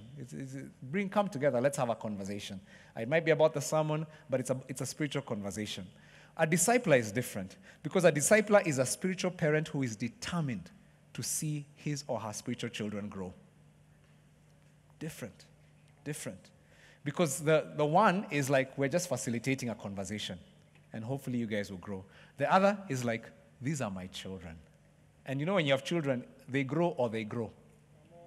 Let me tell you, when I pray for my kids, I don't pray prayers of, oh God, please. I'm like, Lord, I command. These ones have to change or they have to change. Their problems are my problems. I love them too much to let them just choose to die. You understand what I'm talking about? Some of you are parents of teens, so you know what I'm talking about. You've prayed those prayers. You've had those conversations. That's a very big difference. And what we're saying is, if you are a discipleship group leader, you're not just a facilitator, you're a parent. All the things we're talking about following and parenting, they're not for Pastor M, they're for you. That you will actually be a parent to those you're leading. That means if you find a problem in their marriage, it's your problem. Oh, I'm not hearing any amens in the house today. Yeah. If there's a problem, some people are arguing and you can see they're talking at each other rudely, that's your problem now. You have to figure out, what does this mean? Because that's a discipleship issue. If you notice that they're always broke and they're always taking loans, and the Holy Spirit has told this church we're out of debt, that's your problem. It's you to actually say, guys, let's have lunch, because I can see something here that I need to ask you some hard questions about. And hopefully you're building a relationship with people of love that they will listen to you because they understand you're their leader. So that's a difference, a major, major difference, and that's why I put that one first. Life groups meet any day or time of the week. Discipleship groups meet as much as possible on Wednesday evening. Now, I say as much as possible because we don't want to create a rule. It's not in Scripture that the disciples met on Wednesday evening, so we don't want to make rules that are not scriptural rules. But we're saying, because we're trying to be a united family of churches, that it helps us and gives us momentum when we meet the same day. Now, if your group has people who are doing surgery on Wednesday night and other people, you can actually figure out, maybe us guys meet on Thursday morning or we meet Thursday. You can do that. But what we're saying is, as much as possible, we want to meet at the same time. And that means we're trying to reconfigure our schedules so that we're meeting together for family night, and afterwards we're having our group times. So that's the other thing. And as much as possible, we've made all our groups geographical. The reason we're making them that way is that we're saying we're all driving to the same place. So it gets easier to even meet physically. The world is being robbed of relationships. I don't know if you know that. And it's not going to get better. Right now, COVID has made relationships virtual and lowered the quality of relationships significantly. It's destroying community. And so we're getting used to Zoom meetings as opposed to meeting. And the problem with that is then you don't actually, there's so much, Zoom is a very two-dimensional relationship. There's so much you don't see. When I come and meet in your house, I see a lot. We talk and I see so many things. I see the expressions. I see how you talk to each other. There's so much I see that I don't see when we're on Zoom. So as much as possible, I want my children to meet in my house because I want to know. I want to know what's happening. I mean, the exec team will tell you, I bother them because I'm like, we have to meet physically. We've been meeting physically a lot. It's because it's like, I need to know what's happening. There's just something that is robbed from that. Now, Facebook have something they call this metaverse, and now they're trying to make it 3D. So you don't work on with the internet, you're in the internet. What they're going to do is give you 3D glasses so you enter into even more virtual reality. So I'm here with Trevor, he's in Malawi, but we're having a conversation like this, his avatar to my avatar. Let me tell you guys, relationships are about to be destroyed greatly. Yes. The devil does not want us to have relationships. You need to understand that he will use technology of this world to destroy the fabric of the thing that holds the church together. When you understand that the world is basically the kingdom of darkness fighting back against the kingdom of light, even some of the so-called technologies you see, you will start to treat them very differently. Because you'll understand some of these are here to destroy families. They're here to destroy relationships. When you see young people today and they can't even talk in a room, they sit with their phones and they're typing. And they don't even know how to talk. Like, they'd rather even talk. I'm sitting next to you on a table, but I'd rather talk to you through Insta and your story and Snapchat. And then you're sitting there, they're all sitting on the room, your nieces and nephews, and then all of a sudden they all laugh. Ha ha! Then you realize they're actually talking with each other. But they've lost the ability to relate. That's the devil destroying relationships. So how do we then, as discipleship group leaders, say, no, guys, as much as possible, let's meet in my house. Let's meet in a house. Even if it means that one night we're sleeping late, let's do it. So that's a major difference. Another one is life groups discuss sermons where time allows. And that means they didn't always discuss sermons, but that was a recommendation. For discipleship groups, they discuss and apply the instructions from family night. So they see that as not just a nice conversation to have. They see instruction, and they take that as instruction, and they discuss it. So the discipler is saying, what are we going to do, guys? Because this is God's word for us. So that's a major, major difference. Major difference. It's funny because I was talking to a friend of mine who we've known each other for a long time. He comes from a church that has been a partner church for Mavuno. And he said, I've been hearing this conversation about discipleship groups and all this stuff and spiritual parenting. And he says, I've really had uncomfortable feelings about it. And I said, why? He says, it sounds like you're going to become very directive to your people. You're going to be telling your people what to do. And I said, you know what? Let's talk about your church. And they're having a Free the Future type thing in their church right now. And I said, because he's on staff in that church, I said, tell me, because I know his pastor. His pastor is a bit like me. He's a bit of a toughie. And so I said, what did the pastor tell the staff about contributing to this? And he said, yeah, we were told that if we as staff who are paid are not giving our sacrificial gift, we should also give our resignation letter. We can't be on staff without a resignation letter. Well, I asked because I know that's me. That's how I used to be. And so I said, guess what, guys? He's like me, except I have a family. So I'm still a leader and a strong leader, but I'm doing it with my family. I said I used to do it where it was just orders to people who worked for me. And I said, it's not about a strong leader or a weak leader. It's about leading in the context of family. When I'm with my children, I'm still directive, but they love me because they trust my heart. Are you getting what I'm saying? Yeah. And I said, so as a discipler, it's not that you're becoming a boss. It's that you're becoming a person who cares too much to let people walk out. How many of our life groups have members who drink and they did Mizizi, God saved, they're so passionate, they were passionate for God, but you can see right now you're sitting in a complacent group of people. 5 years ago, they were passionate for God. They wanted to do missions. Today, they just want to come and sit and talk about their issues. Why would you rejoice in that as a life group leader? We're saying as a discipler, that would break your heart. And you'd say, I'd rather break this group apart. I don't want to have a group of complacent Christians who are saying we're going to be life friends. Life friends where? There's a heaven coming for us to be life friends. People are dying on our watch. Yeah, we can't just sit in the house and just have snacks and talk about makeup and what other people, and see who did what on social media. Seriously. So that's the difference. You're a parent. You're directive in that way, and that's a good thing. I don't think it's a bad thing. If a parent saw his children just going astray and sat down and was nice, that parent deserves to go to hell. It's true, because you're ruining. The Bible says when you don't discipline your children, you're killing them. You're participating in their death. The focus in life groups is on forming friends who will support me through life. It's an invitation space. I'm forming friendships that will support me through life. That's invitation. The focus in discipleship groups is forming a missional family where together we bring at least one person to Jesus every week and we serve our community every month. It's invitation and challenge. I said about Jesus did not just say, he didn't just call them to be with him. Oh, guys, I love you. Let's sit and just talk. That's what Peter was looking for. It's like, let's just build some tabernacles and just sit and stare at each other's eyes. Jesus says he called them to be with him and that he might send them out to preach. So when your people are coming to you in your discipleship group, they're coming for you to love them. Yes, you want to build family. That's a priority. But you also know, Jesus says, come follow me and I will make you. There's something that's going to happen with you as you follow me. Because I'm growing as a leader, you will also have to grow as leaders. Does that make sense? And some of us, maybe we're uncomfortable with this. We're uncomfortable being leaders. But here's what I'm saying. You cannot be a follower of Jesus if you're not going to be a discipler. That's just it. So for us, what we're saying in discipleship groups, when people come to you, your job is to multiply yourself through them. As I am leading my group, all of you will lead your own groups. Hallelujah. So follow me as I follow Jesus. It's a very different proposition. Now,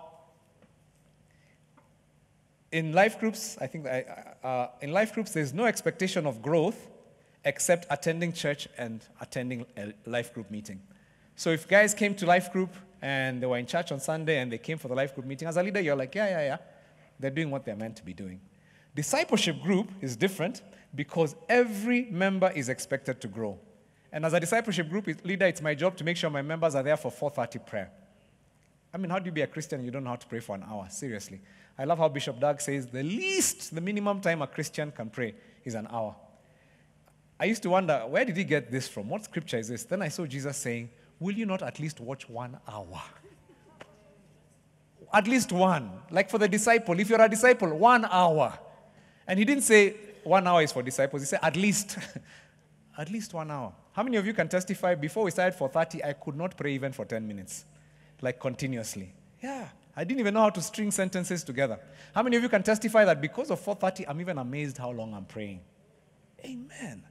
Come on, somebody. Amen. Yeah, that's discipleship. Imagine if we just continued how we were. People would still be here saying prayers for 2 minutes. Then they're expecting their children to pray. If you pray for 2 minutes, your child will pray for half a minute. Yeah, it's just the reality. That means we're bringing up a generation of mediocrity. Yeah, your own children in your house won't learn how to pray.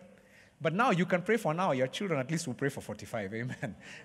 And because that's just, because you know the minimum for them is an hour, you will pray for longer because you want them to pray an hour. Amen. Somebody? Amen.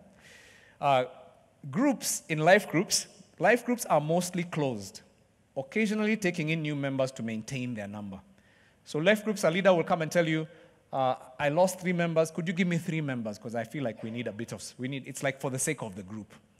But other times you'll actually say, oh, we have people. And Pastor James, I don't know, Pastor Milton, you can attest. A life group leader will tell you, our group is full. We don't need more members. That's a life group. A discipleship group, groups are open, actively inviting people to join them and become part of the family. If you're a discipleship leader, you're saying invite your friends, invite your neighbors, invite your relatives. This group is open. This is life. Why are we keeping life to ourselves? Let them come and join our DG meeting. And you rejoice as your group is growing. Yeah. And people are coming to Christ. Amen. When you do evangelism, people get saved, you tell them we have fellowship. Come and join our group. And the group always has an extra chair because they're always looking for people to join. Life groups Groups stay together through relationships, perhaps exchanging leadership when the previous one needs a break. Or maybe they even have a rotation. Like this year, so-and-so is leading. Am I talking to people who know about our life groups in this church? Yeah, this year it's so-and-so, next year it's so-and-so. And they kind of exchange leaders on rotation. Or maybe the leader burns out and it's like, I'm tired, who's going to take over? The next person takes over. So the groups are held by relationship. In discipleship groups stay together through relationship and mission. So it's not that relationship is not important. It's just half of what's important. It's like relationship and mission. So each group member is being equipped to lead their own group. So it's like, imagine a parent who has some beautiful, beautiful daughters and handsome sons and just tells them, guys, let's just be together for. I mean, what's that? Can't we hear your parents? And can't we supply you all your needs? Let's just stay together. We love each other. We grow old together. We hang together for life. That's a life group. And that's messed up. If you walked into that family, you'd say, this is a dysfunctional family. There's some serious issues with this family. Be like, you daughters don't want to see men because your father is there. That is dysfunctional. There are some things your father cannot do for you. Am I talking to somebody here? Yeah.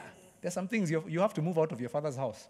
But if you go to a family where they love each other, they're fun, they enjoy each other, but the father is always like, I'm praying for the spouses for these kids, guys.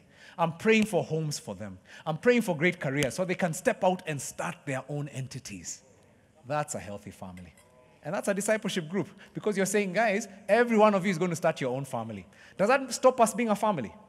No, it doesn't. In fact, it strengthens our family.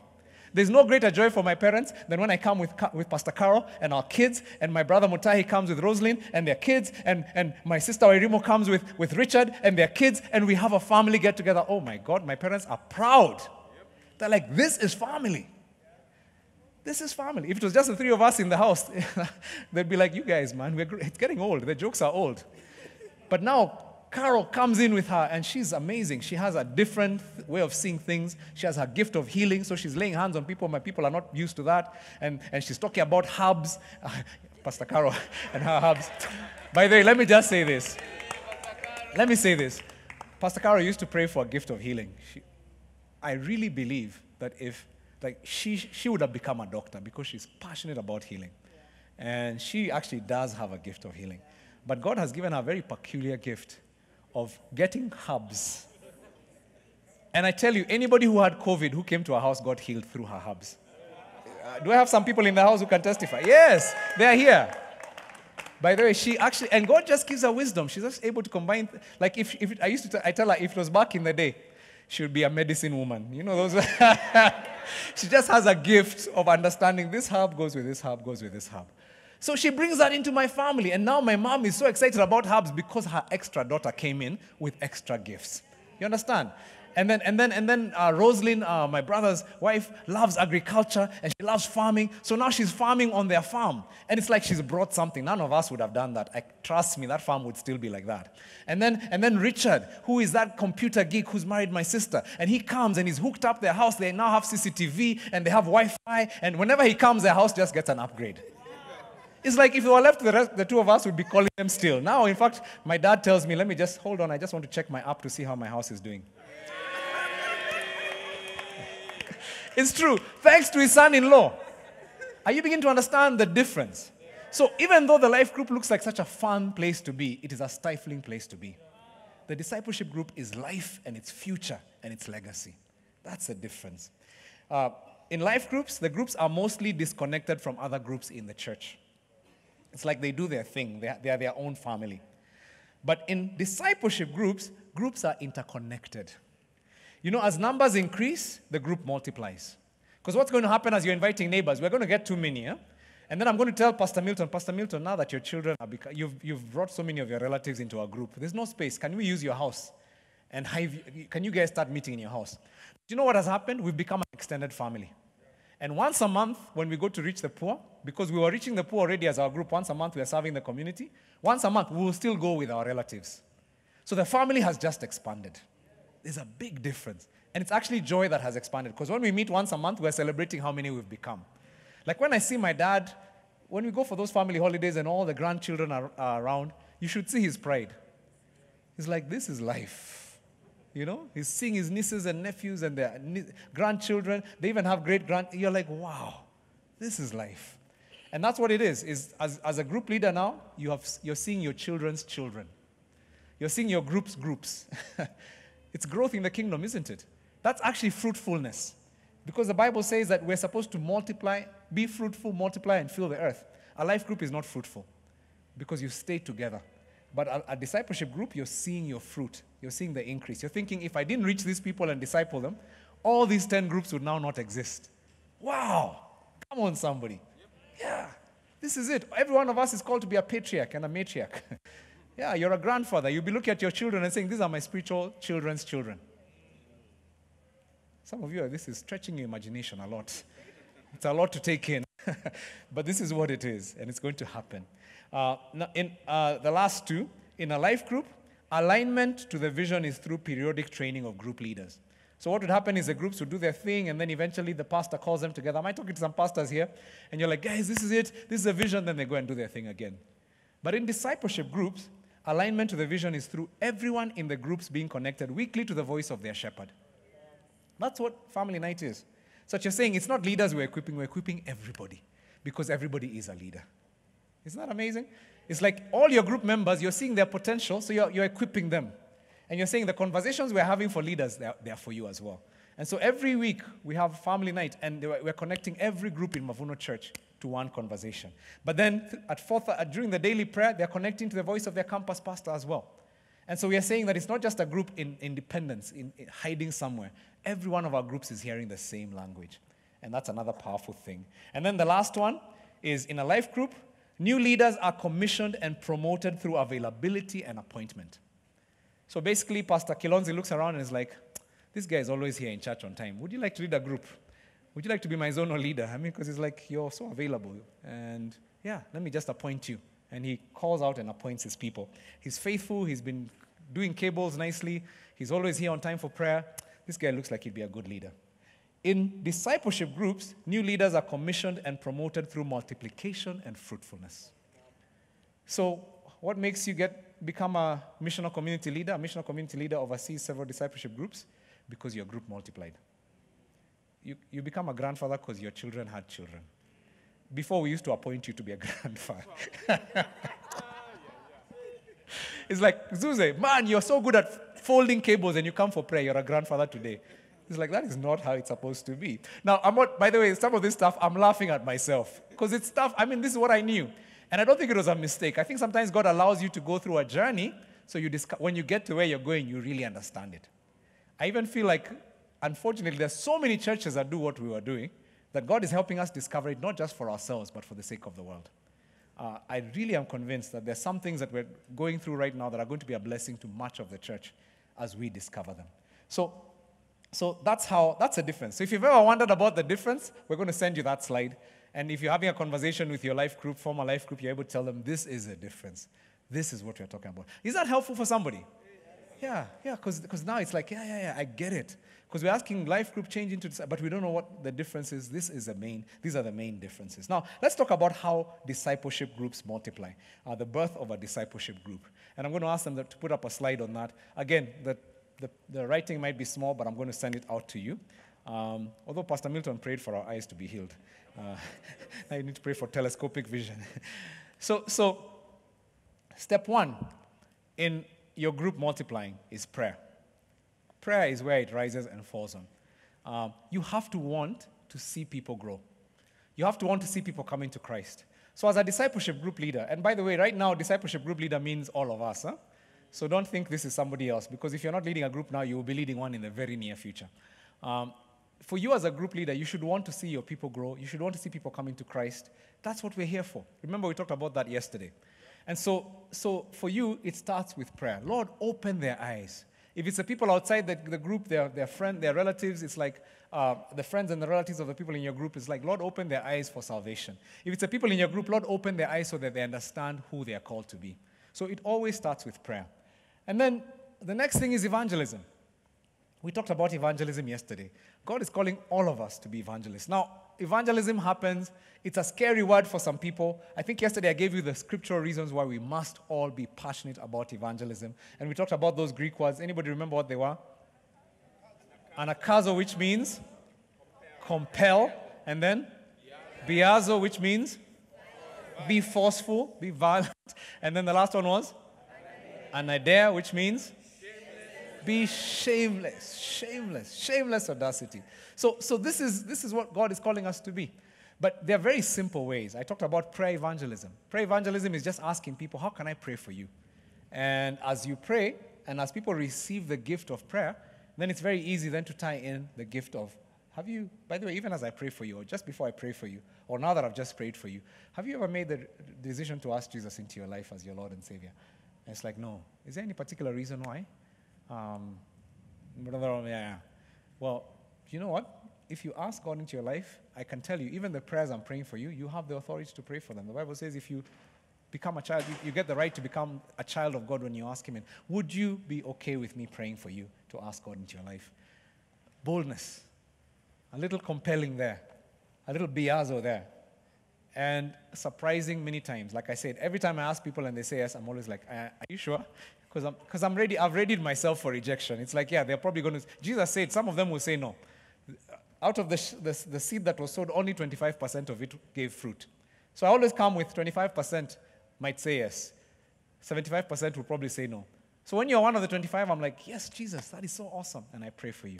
Another way to do evangelism is through inviting people into your discipleship group. That's another simple way. It's like, by the way, do you guys have unchurched friends, unchurched neighbors? Tell them we have fellowship. Invite them into our group. And it's another way of just getting people enfolded into the community. And while you're in there, again, for you as a discipleship leader, you're praying. And that maybe as you pray, as you have a great discipleship group meeting and people are bonding, it's like to ask somebody, by the way, have you ever given your life to Jesus? Have you ever asked Jesus into your life? Biazo. Come on, guys. That's what God is calling us to. So you do evangelism, but then here's the step. I didn't talk about it yesterday because I wanted to explain it technically in this way. When you meet somebody, Pastor James, and they give their lives to Jesus, or when somebody visits your group and has come for the first time with somebody, or maybe somebody comes to church and accepts an altar call and we get their name, somebody who accepted an altar call, this gift of visitation is a powerful gift. And that's when you say, hey, when are you home this week? I'd love to. Where do you live, first of all?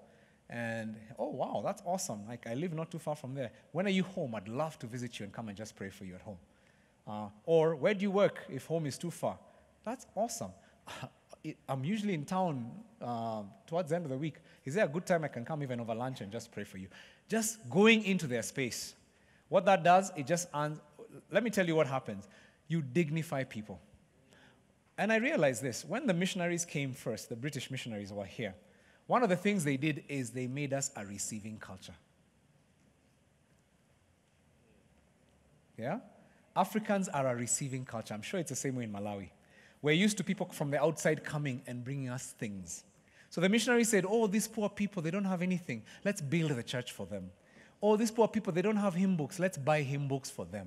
Oh, these poor people, they don't even have shoes. Let's bring shoes for them. And even today, we're still seeing it happening in missions. It's like they don't have water. Let's drill a borehole for them. They don't have, it's like let's give them. So guess what happens to people on the field? They're left feeling our gifts are inadequate. The things God gave us are not good enough for the mission. So we end up becoming recipients. 100 years of church history, and people are still waiting for Westerners to come and bring the gospel to them. And to take missions to Mombasa, to where the Muslims are, and to Middle East. And yet we're here. So how do we do it differently? I wish that person had said, what gifts do you already have? You know what happens? When I'm going to your house, I'm saying, you host me. And guess what happens? I told you about the lady who made a meal for us. It's like we dignified her, because it's like, my goodness, I'm hosting them. I gave her responsibility over us. I gave her an opportunity to be hospitable to us. There's just something that happens when it's like I'm asking, when you ask someone for help, by the way, you give them power. You empower them. They feel dignified. And no wonder then at the end they were like, our house can be used for discipleship group.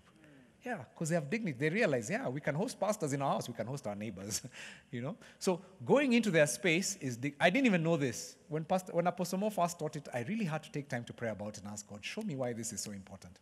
And I've come to realize when I go to see someone in the office, There's a certain way they feel I know their world. They have shown me their desk. They have explained what their office does. They have shown me who's who and what's up. And then we've prayed, and I've prayed for them in the office. They just feel like we're bonded. And it becomes very easy for me to say the next thing, which is invitation. And what I do is I say, by the way, thank you so much for hosting me. It's been fun. I'm so excited to know where you live. Hey, every Wednesday, in fact, even 2 days from now, Wednesday, we actually have fellowship in my house. We just have a time when we have fellowship, and we pray together, a few friends, we listen to God's word, and we also, once a month, we reach out to the poor. We help the poor in the community. Why don't you come this Wednesday and meet some of my friends? And again, guess what has happened? My visit has obligated you. Africans are very hospitable. When someone comes and visits you, you feel like you're connected. Yeah, you are connected. That's the beauty of our culture. And so when I tell you, come, and let's do this, you're no longer a stranger I'm talking to on the street. If I just met you, led you to Christ, and then told you come and visit my house, you'd be like, this is moving a little fast. But when I come to your house, I've dignified your house. Your house may not be all that. It might be tiny. It might be whatever, but I'm in it, and I've eaten your food. And that breaking of bread just connects us. So, hey, come into my house. And so they come, and they fellowship, and hopefully your life group has fun people, your discipleship group, and they watch maybe family night with you guys, and they discuss it, and it's like, wow, these are really fun people. And then you move to the step of engagement. I'm so glad you came. Hey, do you have any friends or family members or neighbors that we can invite next week? You're now engaging the person as part of the harvest force from day one. You're turning that person you've just met into an evangelist from day one. And somebody might say, yeah, I've got a roommate, or I live with my sister, or I'm looking after my nephew. Say, yeah, bring them. Because a discipleship group is not like a life group. The other thing I didn't mention about life groups tend to be homogeneous. It's like we're all the same age. We all have the same capacity and we're sort of like all nice middle-class people.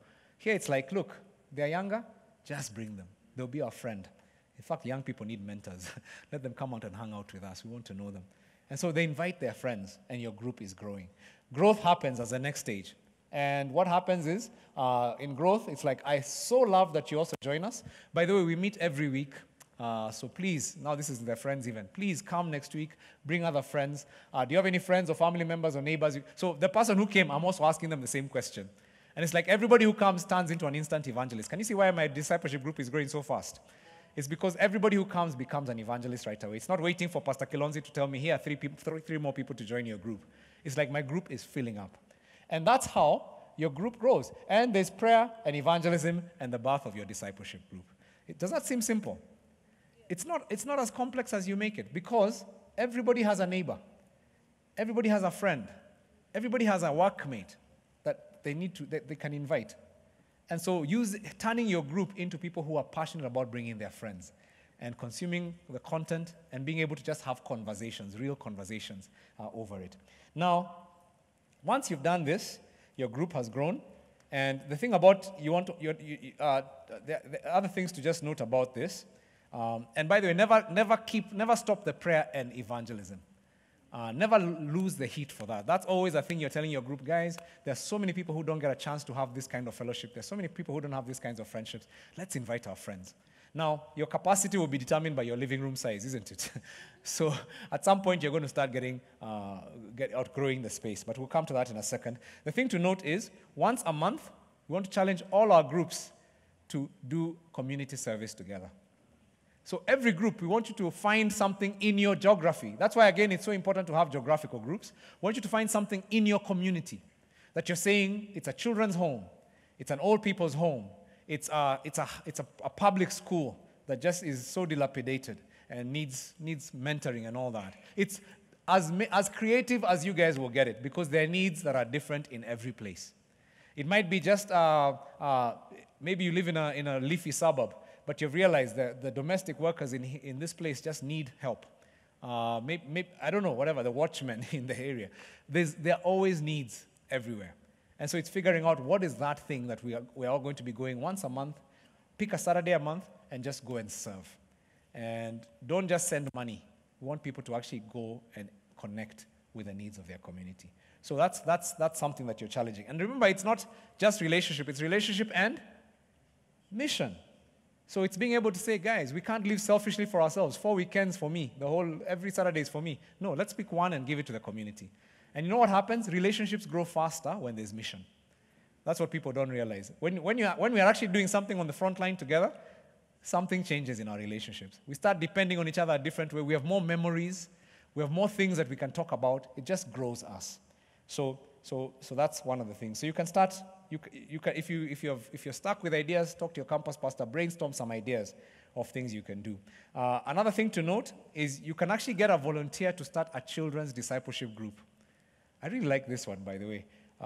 But some of these ideas, let me give credit where it comes from. I actually sat down with Pastor Sam Chirabo, who's a Worship Harvest pastor, and he just helped me think through some of these things. I told him, this is what I'm trying to teach, and he gave me a lot of great ideas about things, because he has a church where they started here. I think we celebrated them last Fearless, isn't it? And already there are 350 people. And I'm like, how do you, as Ugandans, just start a church and it grows like that? And you're just growing. And he said, these are our practices. This is what our discipleship groups do. And I thought, this makes so much sense. It's so scriptural, and it's so simple. So one of the things that I learned from them is they have discipleship groups that are children's groups. Now, I want us to pioneer this. In every group, inevitably, there's somebody who's good with children. There'll always be somebody who's just natural with the kids. You'll even see them when they come to visit. They just connect with the kids. Are there any people who are just naturally good with the kids in the room? Let me just see. Kids just like you. Yeah, I don't know. By the way, I get mad at that. We're in a party on, last Friday, we went with my wife to a party, and somebody from Mavuno downtown, Mavuno Life, Lavington, that guy didn't even come to church. He watches on YouTube. Like, there's some two kids, they're being like, all shy. So we're like, oh, come and say hi. They're just being all shy. Then the guy walks in, he wears glasses, he's just gangly, he sits, and the girl is like, oh, let me show you my toy. And I'm like, do you know this kid? I've just met her. And all of it, she's bringing her paintings, she's sitting with him and showing him. Then the wife says, even I get annoyed at this guy. Somehow kids are just drawn to him. Like, there's some of you like that. I get so annoyed. I'm like, seriously, what is it about you? When you're good people and us, we're bad people. You know, they say children can sense purity of heart or something. I don't know what it is.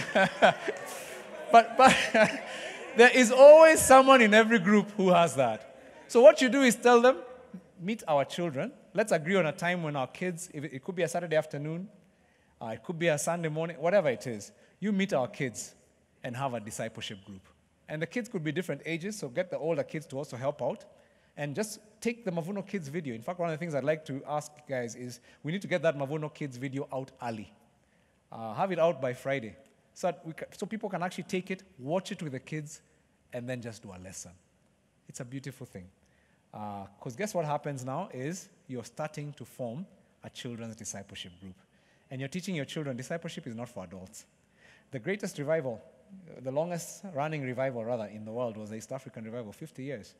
It died because they didn't know how to bring their kids into it. Any Tukutenderas are people here know. It's like it became their thing. And that's how you lose the traction. So one of the things we want to do is make sure our kids love Jesus. I pray for my kids to love ministry. Not because I'm a pastor, but because, my goodness, how can you be a Christian and not love ministry? Seriously, what are you here on earth for? You're being trained for ministry for the rest of your life, and you don't do ministry here. So it's like I want them all to love ministry. I don't care what career they pick, but I want them to be passionate about serving God. That's the thing I pray for them. So get all our kids there. So start a kids discipleship group. If you have somebody who's fantastic with teens and your group is older and you have some teenagers, you can even start a teens discipleship group with that person. So again, somebody volunteers. The beauty of this is now you spread leadership. You don't have to be the one doing it as a discipleship group leader. Maybe some of you have house helps and you live in the same neighborhood and somebody is really excited about that, you can actually start a Swahili discipleship group as well. And again, this is something that is amazing because we have a movement in Mavuno right now of Swahili churches. And I love that because in Kampala it will be what? Luganda churches. Yeah, in every country we're in, for you guys it would be Chichewa. So in every country we're in, there's another language group that doesn't speak English and yet needs the gospel. So rather than just being this church that we don't have anything to do with them, some of you can actually start that discipleship group. So how did the church, the fastest growing church in Mavuno was Mavuno Church wa Yakiwe, Swahili. And it started because these guys just started noticing there were people coming to church who were Swahili speakers. And so they were trying to figure out how to reach them. They were little kids. Okay, I know I'm mangling this story. But somewhere in that process, Pastor Kelvin called me and said, what do we do? We've got all these people and they don't understand English. And I said to him, talk to Pastor Reverend Cheche. Because we have a Swahili church that's very established here at Mavuno Church that could easily lend you somebody to help start. And that's what he did. And that guy came and organized, and now they have a whole Swahili service running. And that's our second church in this movement. I love it. By the way, it was an accident of the Holy Spirit. Even this Swahili church was an accident of the Holy Spirit. But when I got to hear about Bishop Doug, they have 10 denominations under Lighthouse Chapel. Like, that's insane. Usually when a guy is a bishop, he has a denomination. The guy has 10 denominations. Why? Because it's like, start the movement. He has a denomination for students only, like college ministry. And it's called First Love. It's an amazing church. Then he has Lighthouse Church. He actually left Lighthouse Church under an archbishop so he could go and help with it. His passion is students. And then they have a French denomination. And they just have different ones that are meeting different needs, which is fantastic. And all of them are associated. They're a movement of movements. And so I've been challenging all the people with college ministries. We need to start a movement for college ministries. Yeah. And it's starting. I mean, some of these guys they're doing fantastic work in different countries. And we want to connect those and just say, it's Mavuno, yes, but it's got a distinct flavor. It's the next generation, and we want to reach them there. So if we start a Mavuno, if you guys have local language speaking people and somebody in your group is really good at it, form at a different time of the week. Just call them, Saturday morning. Everybody release your house help and let's come and just do a thing. And let's grow them as well. I mean, I love that. I had a story from Worship Harvest that was so cool. This pastor, when he goes for their, what they call MC Live, which is their family night, the lady who's their house help is a discipleship group leader. So she's leading her own discipleship group. And then she met a guy who was, to all extents, I mean, he was in what we'd call in English insane. I mean, he just was lost. You know how you find a guy, you know the picture in African countries. The guy is so dark because it's not his skin color, it's just the dirt. And then he's walking around in the marketplace. So the guy just came to ask her to talk to her, and she kind of freaked out. She was with the pastor's kids. And so the guy said, no, I don't want money. And she said, what do you want? I want to know Jesus. So she, right there in the market, led him to Jesus. And then she told him, let's go home. You need to take a shower. So she went home with the guy and the two kids. This is an insane story when you think about it. Huh? She went home with the two kids. The guy put him in her shower. The guy showered, cleaned up. Then now his rugs, it's like she took them, put them in a basket, kind of threw them off. Now she was like, I don't have male clothes. So she said, I'm sure the pastor never wears this shirt. So she got the pastor's shirt and trousers and took to the guy and put on him. And then the guy was sound mind. Like he was talking to her in good English. And then she took him to the living room and she sat him down and she served him supper. And they were sitting there having supper when the pastor came back from family night. And it's like, who is this guy? I'll tell you the story later. He's our friend. He's a new member of our discipleship group. So it's only after they left and the pastor is looking at that shirt like, kind of looks familiar, but what? My goodness. What happens when you turn your whole family, including your house help, into a mission force? It's the glory of God, isn't it? That's revival. And so this is what I'm saying. It's like, don't be afraid. Let's be biazo with even our group members. Hey, I think you're so good in Swahili. You need to lead a discipleship group for our house helps. And we'll agree on the time that's convenient for them and release them. So these are some ideas of things you can do. And when the group grows as a group meets every month, it soon becomes too big for a home. Soon you start meeting in a second home, but you remain their discipler. So the person, because you are discipling them, they're in your group. Now they've started another group. What's happening is you're still the person who they look up to as their discipler. So they don't report to Pastor Kilonzi. They report to you as a discipler. They're the ones who tell, if there are numbers for them to report, they'll report to you so that you can report to Pastor Kilonzi because they're still under your relationship and under your care. So, like I said, they meet monthly to serve in a front line, and then they eventually will become a zone as they grow. So we'll talk a bit about that. Now, let me just say this. It all rises and falls on leadership. This whole thing I've described does not work unless we have strong leadership in this church. We need every one of you to understand that you are a leader. Yeah. Here's the flip side of leadership. You understand that the best followers make the best leaders. That's what my mentor taught me, Pastor Oscar. Followership doesn't make you a passive person. It actually makes you an active leader. We talked about it when we said it's not about cloning. It's about helping you become the skilled kingdom entrepreneurial leader that God created you to be. So every one of us will have to lead well for this to happen. And so let's look at the slide that says the multiplication of a discipleship group, because I want to talk a bit about that. So what happens is the next step is commissioning. We are basically saying we definitely can't fit any more people in our living room. I'd like you to start meeting together in your living room with these guys that you invited. And we'll still meet once a month as an MC, as a missional community now, to do our frontline ministry, because our frontline ministry still needs us. And so we pray for them, we celebrate them, we have cake, we have a party. It's like married. It's like your child has left home. You know, I have teenagers right now. They're about, how old are our kids? 17, twins, and then 20. And because I'm a good parent, I'm looking forward to the day they leave my house. I told you, good parents don't cling to their children. That's killing your child. So I cast vision. By the way, you guys, you're now in college. A time is coming. In fact, it's come already. Start thinking about where you're going to stay. How are you going to make money when you're there? Like, at first, they're so scared. But I'm like, no. You need to leave the house. You can't stay. In fact, when I was your age, I was not in my father's house. So even you guys are here on grace. In fact, at some point, you need to start paying rent. And I've told, we built a house. When we built a house, we built small rooms. Because I didn't want them to get too comfortable. You know, when you start building these big houses of yours, these kids will never leave. Because it can't compare with anything they can rent out there. So it's like, hey, we have a party and celebrate and say they're ready to start their own group. And we launch them. And we're like, they're our child, you know? So it's a celebration. It's not a death. It's actually a life that has come to pass. And so we launch them. And then after that, guess what happens? What we continue doing? The same things we were doing before. Prayer, evangelism, visitation, invitation, engagement. Same process we went through before. And what's happening? Both life groups, both discipleship groups are growing. So the first one, we had this group multiplied into those two little smaller groups. Now our living room has space. It means we can invite more people. So we start doing the same. They start doing the same. And guess what happens? The groups now start to multiply. And eventually, our room is too big. Zuze, it's time for you. The guys you've been bringing, you're the next one. You're ready. Let's have a party for you guys. And as we are launching, we're celebrating this culture of we're here to grow. The fact that we're ready to launch you is just, it's promotion.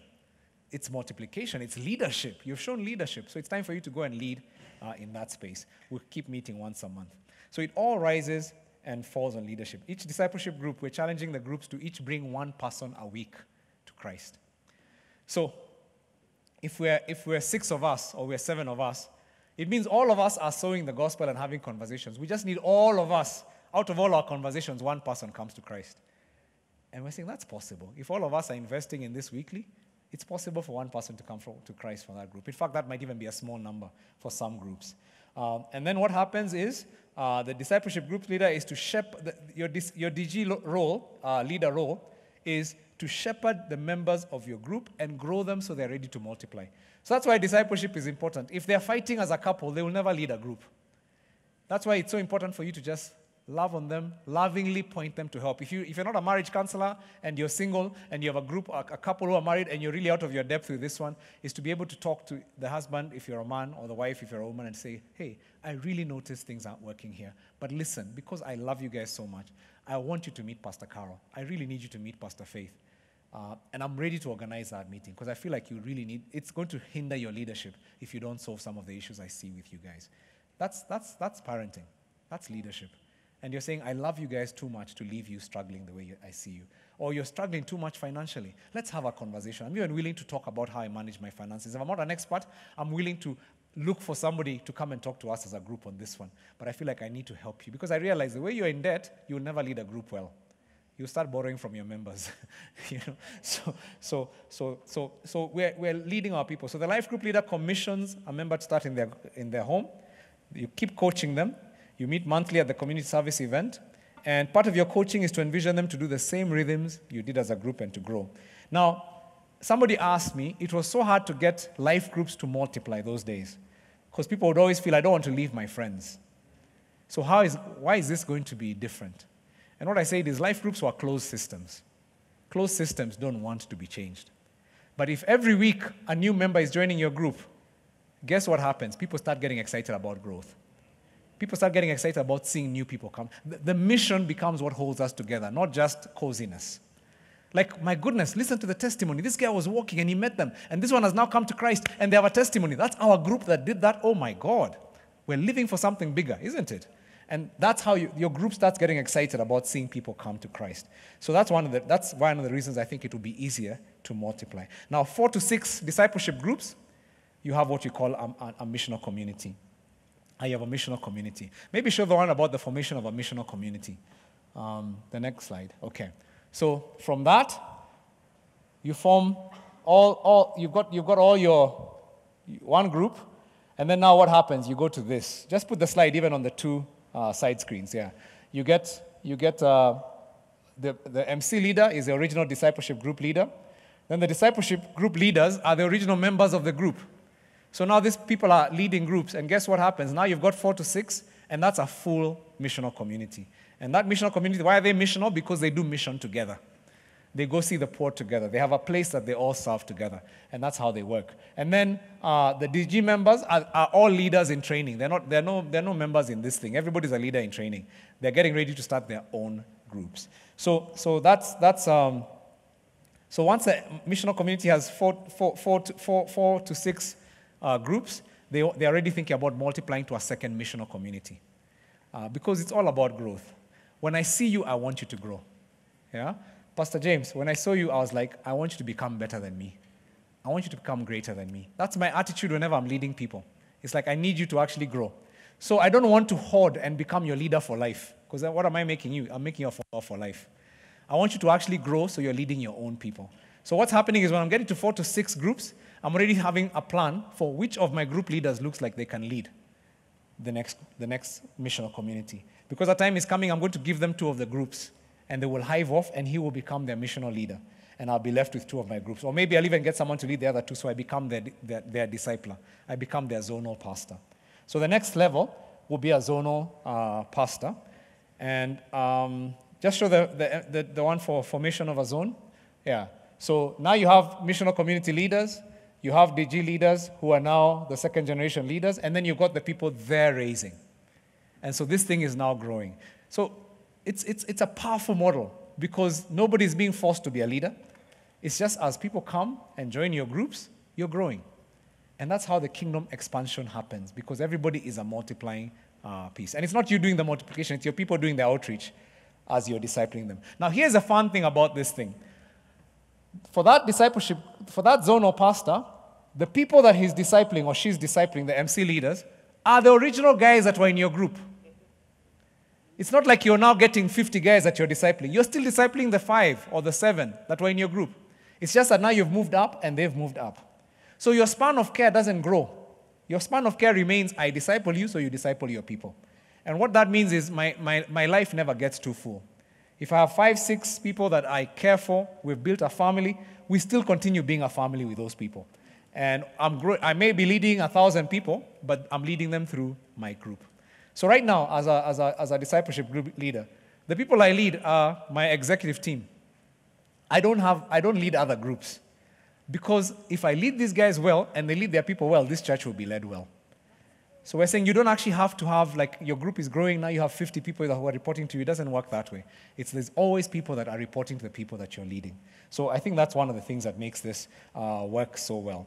So let me just talk about the last thing, which is, you can't see it very well, but it says that the movement rhythms there. So how does discipleship continue when you've started your own group? And this is an example of how it could work. This is not yet set in stone, but this is an example of how it could work eventually. So Tuesday morning, the campus pastor meets his zonal leaders or her zonal leaders. Zonal leaders are the people leading sections of the church. By the time I have zonal leaders, Pastor Kevin, you have 4 zonal leaders. One of them is Pastor Faith, who is sitting next to you, and she leads the zone that the 2 of you are responsible for. The other is, are they here? Omboy, if you could stand. Omboy and Simon. Please stand. And then, is Nyamu here? I'm kind of throwing people under the bus here. I didn't want them, so they might have gone to the bathroom. Okay. and then there's and Nash. So those are his four. Those are the I think there are 7, huh? Because Nash is single.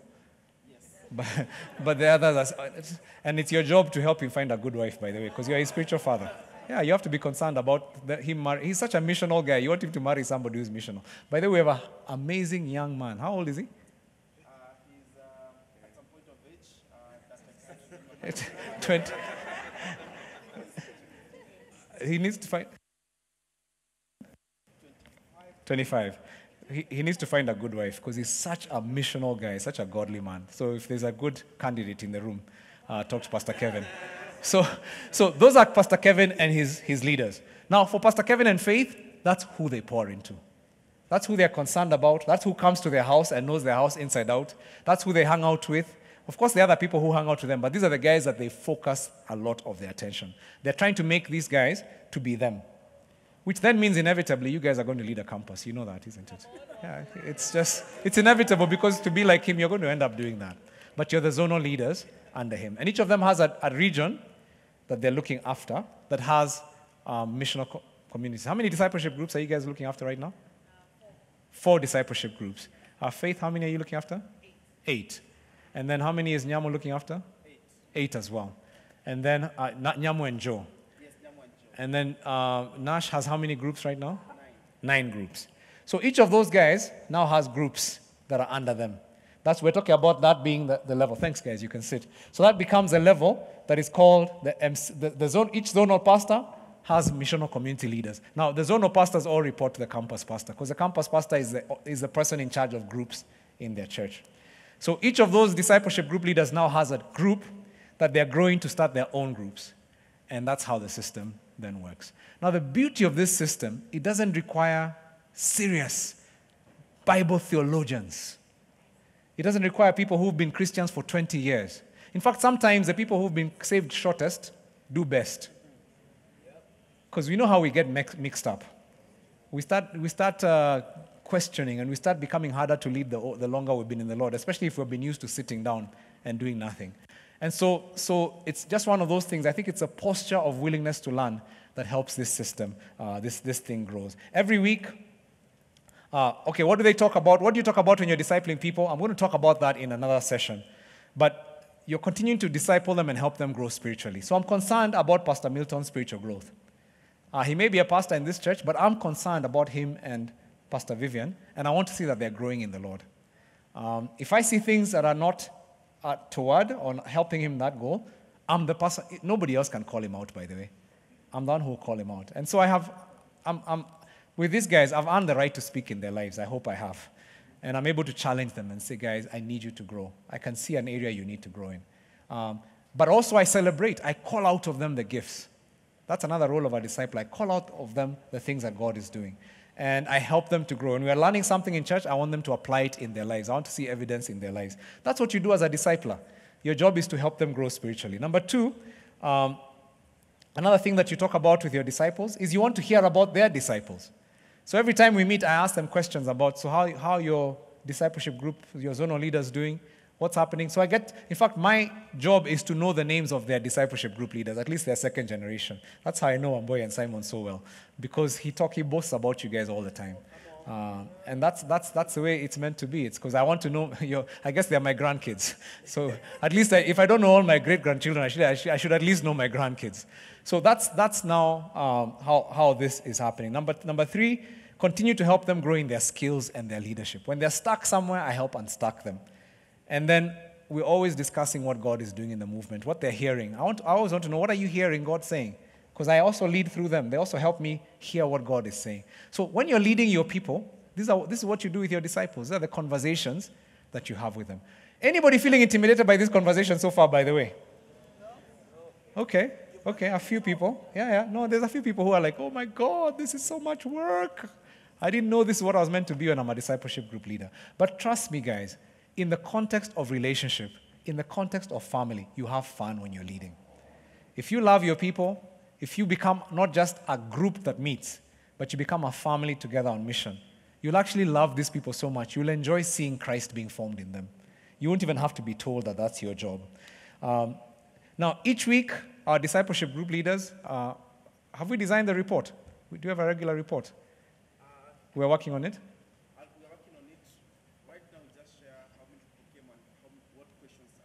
Okay. So right now there's just a Google form, and we want every discipleship group, we want to standardize it. So every discipleship group that meets, there's just the leader or the person they appoint fills out.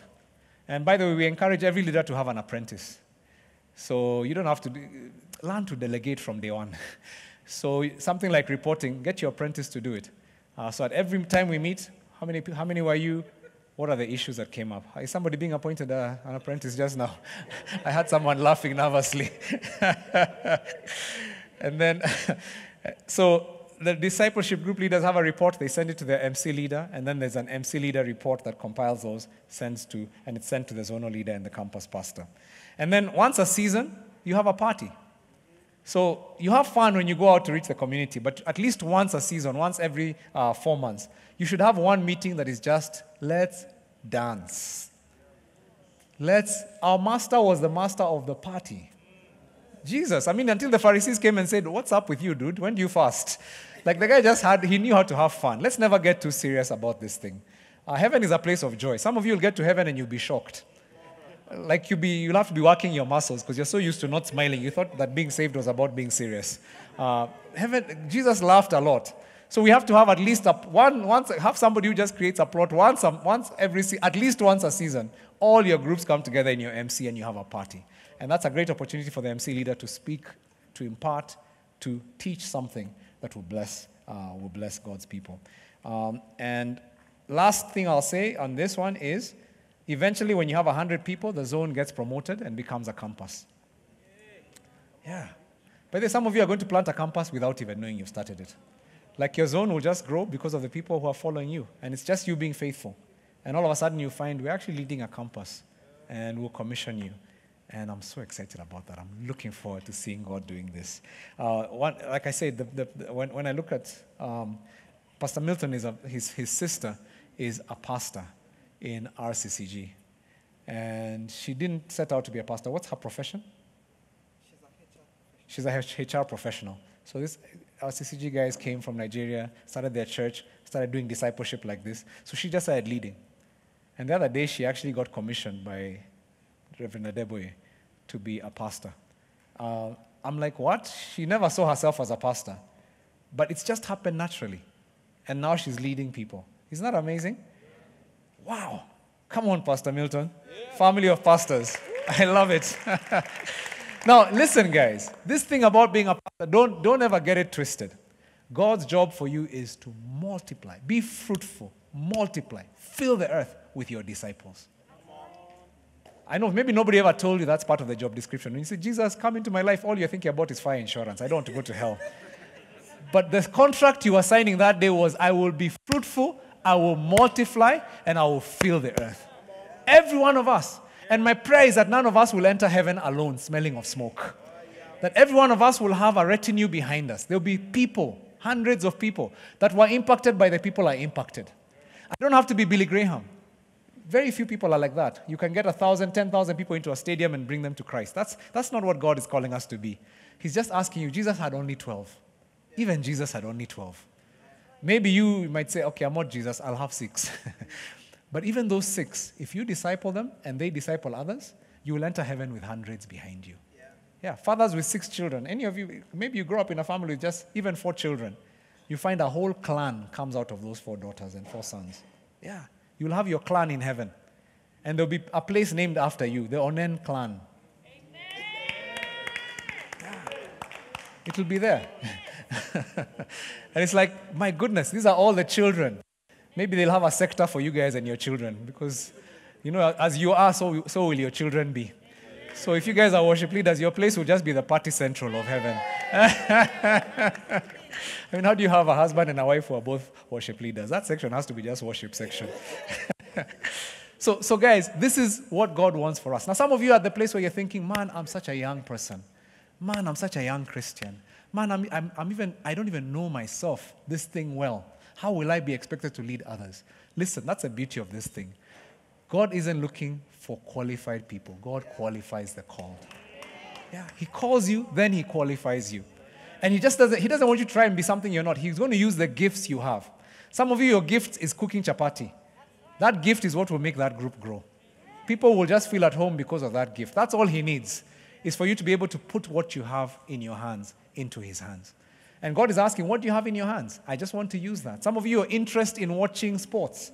That's what's going to grow your group together. Maybe that's what you guys will be doing when you meet. It's like, let's have a plot and just watch soccer. Let's watch Formula One. Let's watch something fun. And that grows the group. God will grow the things God has already given you everything you need to be fruitful, to multiply, and to fill the earth. Every one of us. And so, guys, this is the smallest we'll ever be. This is the least you will ever be. Yeah.